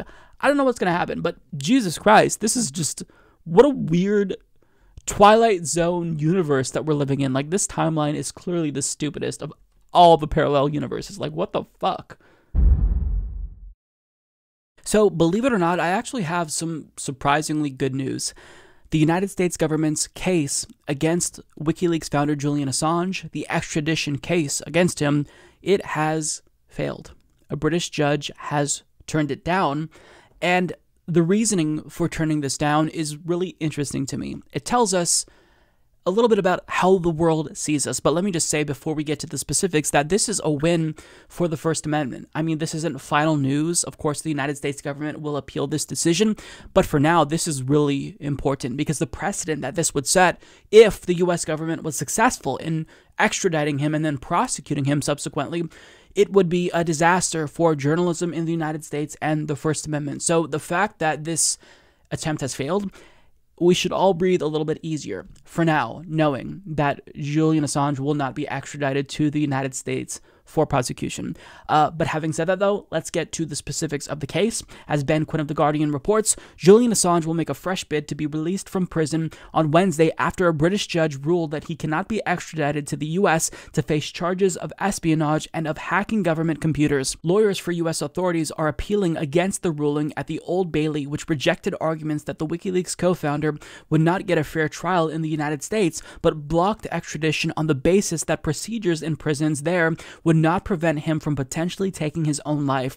Assange will appear on Wednesday at Westminster Magistrates Court in West London for a new bail application, where his legal team is expected to refer to conditions at Belmarsh High Security Prison in South London against the backdrop of the worsening COVID-19 pandemic. Legal experts say they would be surprised if bail is granted, given Assange's categorization as a flight risk. Wearing a mask and a navy suit, the 49-year-old listened on Monday from the dock at the Central Criminal Court of England and Wales as the district judge, Vanessa Baratzer, initially knocked down arguments by his lawyers one after another and accepted the U.S. authorities' assertion that his alleged activities fell outside of the realm of journalism. But turning to evidence by medical experts about Assange's precarious mental health, she said the overall impression is of a depressed and sometimes despairing man who is genuinely fearful about his future. I find that the mental condition of Mr. Assange is such that it would be oppressive to extradite him to the United States of America, she concluded. So this is interesting to me. It's still a victory, and I'll take one where we can get it, but not a victory on the grounds that I had hoped for. Basically, he isn't getting extradited because the U.S. prison system is inadequate, because our system is worse than Britain, worse than the rest of the world. He's not winning this case on grounds that, he actually is protected by the First Amendment of the United States Constitution. He is winning this case because we're terrible. So that to me is interesting. Very interesting. So, in other words, if the U.S. prison system was better and could actually offer protection for Julian Assange, then he could have very well have been prosecuted under the Espionage Act. Because the allegation from the U.S. government is that it's not just that WikiLeaks published Chelsea Manning's leaks, but that they helped her hack into U.S. encrypted computers and actually get that information. They were part of this campaign. It was espionage. They took the information. They didn't just publish it. Now, it's interesting because I haven't heard this argument until they tried to extradite him, because the case against Julian Assange and Chelsea Manning, it has always been, you can't publish information about the U.S. government and evidence of our war crimes because this, it hurts us when it comes to national security. Whatever, they pull the national security card whenever it's convenient. But now they're saying, no, actually, Julian Assange, you hacked into our computers. You didn't just publish hacked information. So it's really interesting that this case ended up being determined because the U.S. prison system is so cruel. Because when it comes to the substance, in the event they were able to prosecute Julian Assange under the Espionage Act, the precedent that this would set would have been horrific, because any other journalist who wants to publish classified information, now that this is precedent, if it were precedent, they could just think, maybe I'll be better off just not publishing this because I could be prosecuted. The government can say that I'm a co-conspirator. I'm not just the publisher. I'm actually helping them acquire this information. They can make that argument, and the government can use that against me, so I don't want to publish this. And that's bad. It's not just bad for journalism. It's bad because this is accountability, right? The media is supposed to be basically the fourth branch of government unofficially, where they hold government accountable. And as shitty as our media is, they still have to have the capability to be able to publish information about our government that the government does not want getting out. War crimes being one of them. So if you can't do that and you're going to worry about retaliation from the U.S. government by publishing dirt on them, that's bad. And this is what that could have potentially produced. And it's not over because the appeal is coming. I don't know if the United States government can say, well, we have a special, facility we'll send him to where he'll be protected. I don't know. I don't think it's over yet, But I'm glad we got this victory, but it's just scary that we were this close to basically really taking a sledgehammer to the First Amendment. And it's sad that people don't realize what was at stake in this case. Like, people hate Julian Assange because of the 2016 Russia stuff. But this is not about that. This is about the Chelsea Manning leaks that proved our government is doing war crimes in Iraq and Afghanistan. And nobody thinks about the long-term repercussions of this case. They just kind of have this political hatred of Julian Assange, but this isn't about Julian Assange. This is about the broader precedent that this case would set. Like, you have to remove him from the situation. So, you know, it's very interesting, very, very interesting that this is ultimately how this case ended for now. But nonetheless, I'm happy about it, and this is a victory, and I'm going to celebrate this victory, because had he been extradited to the United States and prosecuted, that would have been a new low for the United States. It would have been an attack on the First Amendment unlike anything we've seen before. So I took a couple of weeks off from Twitter and YouTube, and I come back, and things are a complete mess. You know, leaving YouTube and Twitter, it really was nice. Like, it was therapeutic because I feel like my mind has been cleared. But every time, like, there's winter break, there's always some sort of drama that happens on left Twitter or YouTube. And this year, of course, was no different. I think back in 2017 or 2018, we had the Justice Democrats drama where they kicked out Cenk Uygur, and then Kyle Kalinske resigned as well. In 2019, we had the Tulsi Gabbard drama. I was part of that, unfortunately. And now we have the Force the Vote drama. Now, for those of you who are not aware, I'll try to give you the rundown of it, but basically this turned into this really huge thing that has led to 50% of the left online hating the other 50% of the left online, and it seems like a large portion of people on left Twitter and YouTube now hate members of the squad because ultimately Force the Vote was not successful in getting them to get a floor vote on Medicare for All. It's kind of a mess, but I do feel like after watching way too many hours of Force the Vote material, I've listened to a lot of takes, both from proponents of Force the Vote and people who are critical of it. I feel like I do have a pretty solid and objective perspective on this because I've heard out both sides, and so my observations are going to be based largely on generalizations, but I think that what I have to say, I think it's useful, and I kind of contemplated whether or not I should even talk about this because I don't want to talk about something that is very clearly dividing the left, which hurts us overall. But I think that in order to move forward, there has to be healing. And in order to have healing, you have to talk about things. Like, you can't just sweep it under a rug. So let's talk about it. So when it comes to Force the Vote, there's two main camps. One camp, as this image explains, they just simply want progressives to withhold a vote for Nancy Pelosi to become Speaker of the House unless she agrees to, you know, get a floor vote on Medicare for All. Now, baked into this demand is this assumption that we know about the inevitability of Nancy Pelosi. We know that she's probably going to become Speaker again because there's no other challenger to the left of Nancy Pelosi. Like, if it's not Nancy Pelosi, it's probably someone worse than Nancy Pelosi, to the right of Nancy Pelosi, like Steny Hoyer or Hakeem Jeffries. So knowing that she's going to be Speaker again, try to get something out of it. Try to extract some concession, and the concession that we want is a floor vote on Medicare for All. We know it's not going to pass. We know this won't actually get us Medicare for All, but we think we can use this as ammunition to strengthen our position and, you know, have Democrats go on the record, like, show your cards. Who's going to go on the record and deny their constituents Medicare for All during a pandemic? So that's one side. The other side says, this isn't really a good idea. Now, I've heard multiple takes as to why they think this isn't a good idea, and I'll tell you which camp I fall in after I explain their position. But on Trap House, Will Menaker made the point that, you know what, this is just going to hurt our cause because it's going to demoralize people. They're going to see Medicare for All fail, and they're going to get disappointed and want to check out of politics. I'm paraphrasing, of course. There are some individuals who will say, you know what, this isn't a good idea because it's going to put us in a worse off position, because then Nancy Pelosi can point to the failure of this to pass, and she'll say, look, I told you it's not popular. We can't pass it. So overall, after listening to all of these arguments, weighing out the pros and the cons, I ultimately do fall into the camp of Force the Vote. Ironically, I found out about Force the Vote through Sam Seder when he talked about Jimmy Dore coming up with the strategy. And I thought, oh my God, this could be something that's amazing, because if you have Jimmy Dore and Sam Seder agreeing on something, two individuals who hate each other's guts, this really could be something that, you know, we all coalesce around and unify the left. But it's turned out to be like the opposite, where now everyone hates each other more than ever. And you see people online, Cenk Uygur, Jimmy Dore, taking lots of shots against each other, and it is getting ugly. I mean, that is hard to watch. Like, I've watched these guys over the years, and this is like watching two titans in our bubble, in our echo chamber, go at it. It's like, you know, Tupac versus Biggie, Jay-Z versus Nas, and so it's tough to watch. And I don't think it needs to be this way.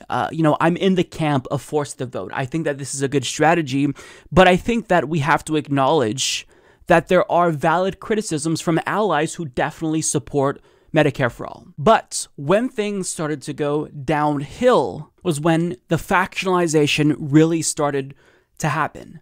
There was a clip of Jimmy Dore basically screaming at AOC, saying, you know, everyone is turning against you. Humanist Report is now turning against you. Kyle Kalinski's turning against you. And my response to that is, you've got to calm the fuck down, Jimmy. Like, here's the thing. I don't like the criticisms that Jimmy Dore is just doing this for clicks. He's a grifter. I believe Jimmy Dore believes in this. That's why he's angry. And look, he has a right to be angry. But you've got to acknowledge that if somebody sees, you know, Jimmy Dore screaming at AOC, calling her a sellout, fuck you, you don't support this strategy, it's going to turn off a lot of people and think, okay, this doesn't seem like a good strategy if you're just going to yell at AOC. She's already on our side. From an optics perspective, from a marketing perspective, getting people on board means convincing them, and that's not going to be something that persuades a lot of people. And, you know, after seeing that, a lot of people thought, oh, wow, well, I don't want to be associated with this. I don't want to be associated with this dude online who's, like, screaming at people. And so you had individuals try to kind of salvage the Force the Vote campaign and say, look, this isn't really about Jimmy Dore.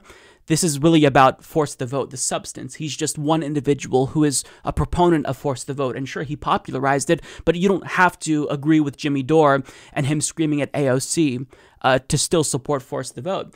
And that was kind of my take. Like, I think that anger is a good thing, but I don't necessarily agree with, like, screaming at AOC. I don't think that it's warranted just yet, because I don't think that this necessarily proves that she's a sellout because she doesn't support this particular strategy. You know, there's just a disagreement, and apparently her strategy was to negotiate with regard to PAYGO. But still, even having said that, I think that AOC is wrong to say that, oh, well, Jimmy Dore, she didn't name Jimmy Dore, but it's heavily implied that Jimmy Dore saying fuck you to her is tantamount to violence, which I unequivocally disagree with. Like, I think that Jimmy Dore went too far in his criticism of AOC, saying that she's basically comparable to Nancy Pelosi, or there's no difference. I don't agree with that at all. But I don't think that telling a politician fuck you or to go fuck themselves is tantamount to violence. But still, even if I don't agree with AOC saying that, I think that Jimmy Dore did take it a little bit too far at times. I think that, you know, when you have Force the Vote and people aligning with you, you have to acknowledge that there's going to be criticisms even within this faction that has kind of emerged. So there's another viral clip of Jimmy Dore and Ben Spielberg talking about this, and Ben Spielberg tried to push back against this claim that AOC and Pelosi are similar, I think, and Jimmy Dore was yelling at him and whatnot. I think that these clips kind of sullied the momentum for Force the Vote. Like, you see a lot of solidarity, but then you think, okay, I don't want to be associated with this. It's getting a little bit too extreme, too divisive. But then people who support Force the Vote, they started to see individuals who were initially supportive of it flip. So you see Cenk Uygur, who kind of like indicated that he supports Force the Vote, flip and is now critical of it, saying it's not the best strategy. You see Sam Seder, who initially said he agreed with Jimmy Dore, kind of changed his tune a little bit. I don't know if he was still supportive of the strategy. Maybe he just didn't like Jimmy Dore's tactics and yelling, but he kind of flipped. You see, you know, the DSA come out and say, we don't actually support this campaign, when I believe they supported a floor vote on Medicare for all a couple of years prior. So if you're an individual and you don't care about these viral clips and you care about the substance, well, it's kind of like, what the fuck? You all supported it. What changed? I mean, now that it's gaining momentum after saying you support it, now you don't support it. So I see that anger. I see why people are disappointed. But on the opposite side of the same coin, folks who are disappointed with individuals who reject this strategy oftentimes take their criticisms way too far. You know, labeling someone a sellout because they don't support this is unreasonable. Putting someone on a list saying that these folks who rejected Force the Vote are on the wrong side of history, it doesn't make sense. These are all allies who support Medicare for All. They just don't agree with this particular strategy because they don't believe that it's the best way to get to Medicare for All. This is becoming like a no true Scotsman fallacy, where it's like if you don't support Force the Vote, you're not a real progressive, when it's a strategy disagreement. Like, this isn't a hill to die on necessarily, because it's just a strategy. I think folks who support Force the Vote know that this isn't actually going to get us to Medicare for All. It is just a means to an end. It could increase our bargaining power going forward, but of course there are pitfalls with this strategy. I think there is insightful criticisms of it, but it's not like the hill to die on. Like, if you don't support this, I don't think you hate Medicare for All, or you're a fraud, progressive, or a grifter. You just disagree, and that's fine. Like, I've had my disagreements with people who support Medicare for All. I've been disappointed in Jimmy Dore, who, when Tulsi Gabbard came out against Medicare for All, you know, he kind of gave her this softball interview, and she supported a multi-payer system. She came out with like single payer plus, and that's plus private insurance. So it's no longer single payer, it's a multi-payer system. It doesn't eliminate private insurance. And I was expecting Jimmy Dore to rip her a new asshole, but he didn't. So it's like, well, where was that energy? Where was that fire for Tulsi Gabbard when she came out against Medicare for All? Isn't the standard that you're applying to AOC a lot more stringent and harsh than other politicians? So there are disagreements there. And the problem is that when YouTubers and leftist pundits publicly disagree, then their audiences kind of end up taking a side, you know, and so that becomes this huge issue, and it becomes a factionalized clusterfuck and just a mess. And you've got people who are like making fun of the small crowd size, and that really bothered me as well. If you look at like what the activists there were saying, one of them was Joy Marie, a friend of mine. Like, she was passionately talking about why she needed Medicare for All. So why would we make fun of that? If you disagree with the strategy, there's no need to make fun of that. Like, we're all on the same side. And so basically, like, this is getting already too convoluted, but there's so much. Basically, my main criticism of Force the Vote in all of this, like both sides, is that we don't communicate with each other. We're talking past each other. We're not talking to each other. And so if I vocalize a criticism of Force the Vote, or, you know, I listen to a criticism of Force the Vote, rather than responding to someone else's criticism, I immediately shut down and I think, fuck that person, I'm done with them, I'm writing them off forever. And we do this individually because, you know, there's so much at stake, as I stated. Like, there's a lot of anger and hurt, and the necessity of Medicare for All, it's never been higher during a pandemic. So there's so much at stake, and people have a right to be angry. We just have to make sure we're angry at the right people, and being angry at each other, taking shots at each other, this isn't healthy. And it doesn't help that YouTubers online are participating in this, because their viewers are going to take sides, and the viewers will clash, when altogether we have to be a cohesive block if we ever want to be successful. And I'm preaching right now, but I've been part of the problem as well. I've gotten into many arguments with people online, other leftist commentators. So we just have to try to be more self-aware and not do this. But the main issue here, overall, if I could step back and wrap all of this in one pretty package and hand it to you and tell you this is what I think is the main issue here, it's a lack of communication. It's a lack of communication, not just with each other, but between us and politicians, members of the squad specifically, because this is what it's about. So fast forward to the day when all these members of Congress are sworn in, and we see whether or not they're going to get anything for voting for Pelosi, because we all expected them to vote for Nancy Pelosi. And what happens? They voted for Nancy Pelosi, and we didn't get a floor vote on Medicare for All. So a lot of people responded, I think, in a reasonable way by saying, look, I get it. You know, I don't want to see them vote for Nancy Pelosi. However, they're going to do that because there's no other left-wing alternative. I just hope that they extracted enough concessions to make that vote worth it. Because by voting for Nancy Pelosi, like it or not, you're voting for someone who's part of the problem, who's against your interests. So if you're going to make that choice to vote for Nancy Pelosi, you better damn well get something for it. That's what Force the Vote was about. And then we saw a response that was the opposite, where Fraud Squad was trending and people were attacking members of the squad for voting for Nancy Pelosi. There's a lot to say about this. First of all, I think that labeling them the Fraud Squad, I think that that goes too far. But with that in mind, I don't think that anger at the squad is unwarranted. I think that anger at them voting for Nancy Pelosi, irrespective of the circumstances, they have to explain that. And this is where communication comes into play, right? Okay, I get that there was no other left-wing challenger and the only alternative to Nancy Pelosi was a Democrat that was more conservative, right?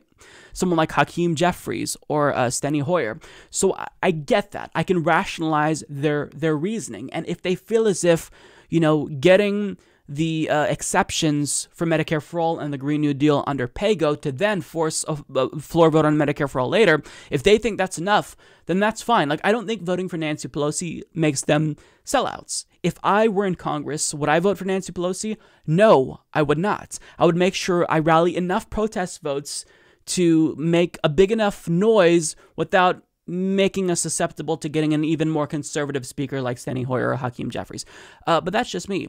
But if they took the time and explained it to us, explained it to people, this wouldn't be that big of an issue. Do they go too far in saying they're the Fraud Squad, who are critical of their votes for Pelosi? Yes, I even saw some people say, like, we need to primary the squad, and that just is nonsensical, because why waste your energy and, you know, a limited amount of resources and organizational power on primarying them when there are Democrats who are way worse? There are Republicans who are worse. So, you know, I think that is too far. There's some people who were just like overly attacking Cori Bush on her first day in Congress, when you also have Marjorie Taylor Greene being sworn in, and why isn't your fire being directed towards her? She definitely doesn't support Medicare for All. So, you know, that's my feelings, but I'm also conflicted because when people run on something, like, the expectations are higher, like the standards for the squad are higher, right? So I expect better from them. So if they let me down, I'm going to be more disappointed than by something that Marjorie Taylor Greene does or some other corporate Democrat does, because I expect better from them. So here's the thing. Basically, if they voted for Nancy Pelosi and then explained themselves, that would be really, really helpful. It would make it so that way disillusionment and disappointment with the squad wouldn't be as severe. Because here's the thing. If you're going to make this vote, we all kind of expected them to make this vote, you've got to take the time to explain yourselves. But they vote for Nancy Pelosi, and then they expect people to just accept. Well, we had no other option. But explain that to us. Like, if you're going into Congress and you're Cori Bush and you support all the policies that we support, you can't just vote for Nancy Pelosi and then, like, never touch on that. Like, if I did, like, a 30-second ad for Lockheed Martin on this show, a defense contractor, and then just never addressed it again, you guys would be like, what the fuck? Why are you doing this? What you just did is antithetical to everything that you stood for. So you have to explain yourself. And I think that maybe if I came up with some excuse or whatever, that would at least let you know my thinking. But we know, like, if you are a member of the squad, you know that Nancy Pelosi is antithetical to everything that you stand for. You know she's a fraud. So you can't just vote for her and not expect people to be angry. You have to explain your vote for Nancy Pelosi, communicate with people. You have large platforms. You can go basically on any channel, my channel, the Young Turks, Kyle Kalinske, David Dole. You can go on any channel and explain yourself. You basically have an open invitation. But this isn't even about leftist commentators. You could just upload a video to YouTube explaining, look, guys, I understand why you're frustrated. Nancy Pelosi does not represent what I like, but I had to vote for her because that was the only way I could get X, Y, and Z. I could get this committee appointment, this concession. So I hope you can understand that I had to make this decision begrudgingly, but it's what I think can best improve my position in Congress to have more bargaining power. Like, if you explained it to people, that would make matters a lot better. But there's no communication. They make the vote, and people are scratching their heads wondering why you just voted for Nancy Pelosi. And perhaps, again, the reasons are valid because there isn't another option that's more left-wing than Nancy Pelosi. But explain to us what happened, why she's the speaker again, why during the last 2 years that you had, you didn't find the time to rally around someone else who's to the left of Nancy Pelosi, especially now that you have more leverage when the House just lost ground. Like, you just kind of like accepted Nancy Pelosi as an inevitability. So I want you to explain to us what happened. And it's not like they're forced to explain themselves to me. Like, they don't have to come on the Humanist Report every single time they do something bad or that I disagree with. But if you want people who helped you get to Congress still be dedicated to you and fight for you and be loyal to you, you do have to clue them in on these things. You have to explain these things, because we're not going to be privy to all of these small little legislative maneuvers and backroom deals that go on that leads to the things that are disappointing. So you just got to explain it to us. Like, what we need from members of the squad is reassurance that what we're doing is worthwhile. Getting more progressive members elected to Congress is worthwhile. Phone banking for them, canvassing for them, sending them money, that it's all worthwhile. Because if every time we elect someone and we primary a corporate Democrat successfully, you just turn around and do what the establishment wants, like, people are going to get demoralized and the squad isn't going to grow as easily. So you've got to help us help you. The online left is just like one component of the overall left collective in the United States. But like it or not, they did get you elected. They helped you get elected. So you can't just make them feel as if once you're elected, that institution is going to change you. You have to explain to us that everything that we've been doing for the last couple of years, it wasn't for nothing. You still know that Nancy Pelosi is the enemy, and you let us know, you clue us in on these things. But like, there's a lot of things that kind of add up, and people think it's trivial, but I don't think it is trivial. Like, you see Nancy Pelosi be called Mama Bear by AOC. You see Ilhan Omar sharing an endorsement of Nancy Pelosi and what she said about Ilhan Omar. It's like, you can't do that and not make people upset, because Nancy Pelosi is a barrier to progress. And if you really believe in everything that you say you believe in, which I believe you do, then you can't keep normalizing Nancy Pelosi. If you're going to vote for Nancy Pelosi, take the time to explain to people why she's part of the problem. Why it's not just Republicans who are stopping us from getting Medicare for all. It is individuals in the Democratic Party's leadership that do that as well. But still, having said that, though, it doesn't mean that if you vote for Nancy Pelosi, you're a sellout. Or if you call her Mama Bear, or, you share her endorsement of you, that doesn't mean you're a sellout. It irritates me to no end. It does, but it doesn't mean you're a sellout. So I kind of see like both sides here. Like, I see them going too far in saying they're the fraud squad, but also the anger and disappointment with the squad, it really is warranted. Like, there's so much at stake. Even if I'm misguided and the squad really is behind the scenes doing everything in their power to get us in a better position, the communication there's lacking. And we have to talk. But I want to end with this. Everyone who was involved in Force the Vote, whether you supported it or you don't support it, everyone has good intentions here. Everyone is passionate because they believe this will either help or hurt our chances of securing Medicare for all further down the road. Because nobody believed this would lead to us getting Medicare for all. It just was a means to an end eventually.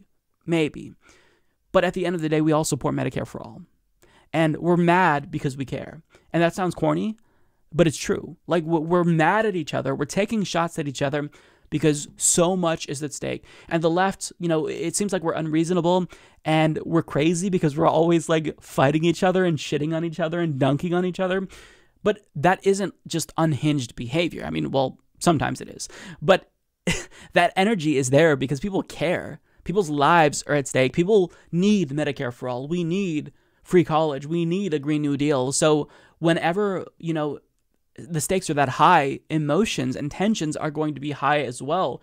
And we have to remind ourselves of that. And I feel like if I didn't take this break from Twitter, I would probably be right in the trenches, staking out a position, arguing with everyone else, because that's just how human beings are. We say we support something and then somebody responds, and rather than trying to, interpret what they're saying from the position of a good faith ally, we kind of harden our stance and we take shots at them and we feel attacked personally, when that's not the case. The Force the Vote people, they have to acknowledge that the people who didn't agree with the strategy are not sellouts. But I think that tensions wouldn't be as high if political commentators like myself didn't fan the flames. I feel like all of this has kind of led to me coming to this conclusion that political commentary online is like a double-edged sword. On one hand, I think it is important because we I hope, provide a service in simplifying political news and giving you like an interesting take and offering you commentary that is insightful. But on the other hand, you know, like it or not, these personalities kind of become larger than life, and people end up supporting the personality over the substance. So, you know, you see like when these personalities clash, you know, the audiences will clash, and it becomes about the personality and not the issues. And so I hope that like folks like Jimmy Dore and Cenk Uygur will stop taking shots at each other publicly for the betterment of the movement and like work this out privately. But I feel like we all have to try to be more understanding of each other and empathetic, and acknowledge that we're all good faith actors coming from a position that it's like well-intentioned. Well, that's everything. Hopefully you enjoyed the program. Thank you so much for tuning in if you've made it this far in the program. As usual, I want to thank all of the people who make this show possible, all of our Patreon, PayPal, and YouTube members. You all are absolutely just incredible, and I really can never tell you, express how much you mean to me and how much you help the show not just to survive, but actually thrive. Like, you all are just so incredible. So thank you so much. But yeah, that's it. I feel like if I keep talking, I'm just going to ramble. So I will see you all next week. This has been the Humanist Report. I'm Mike Figueredo. I already need another break. Take care, everyone.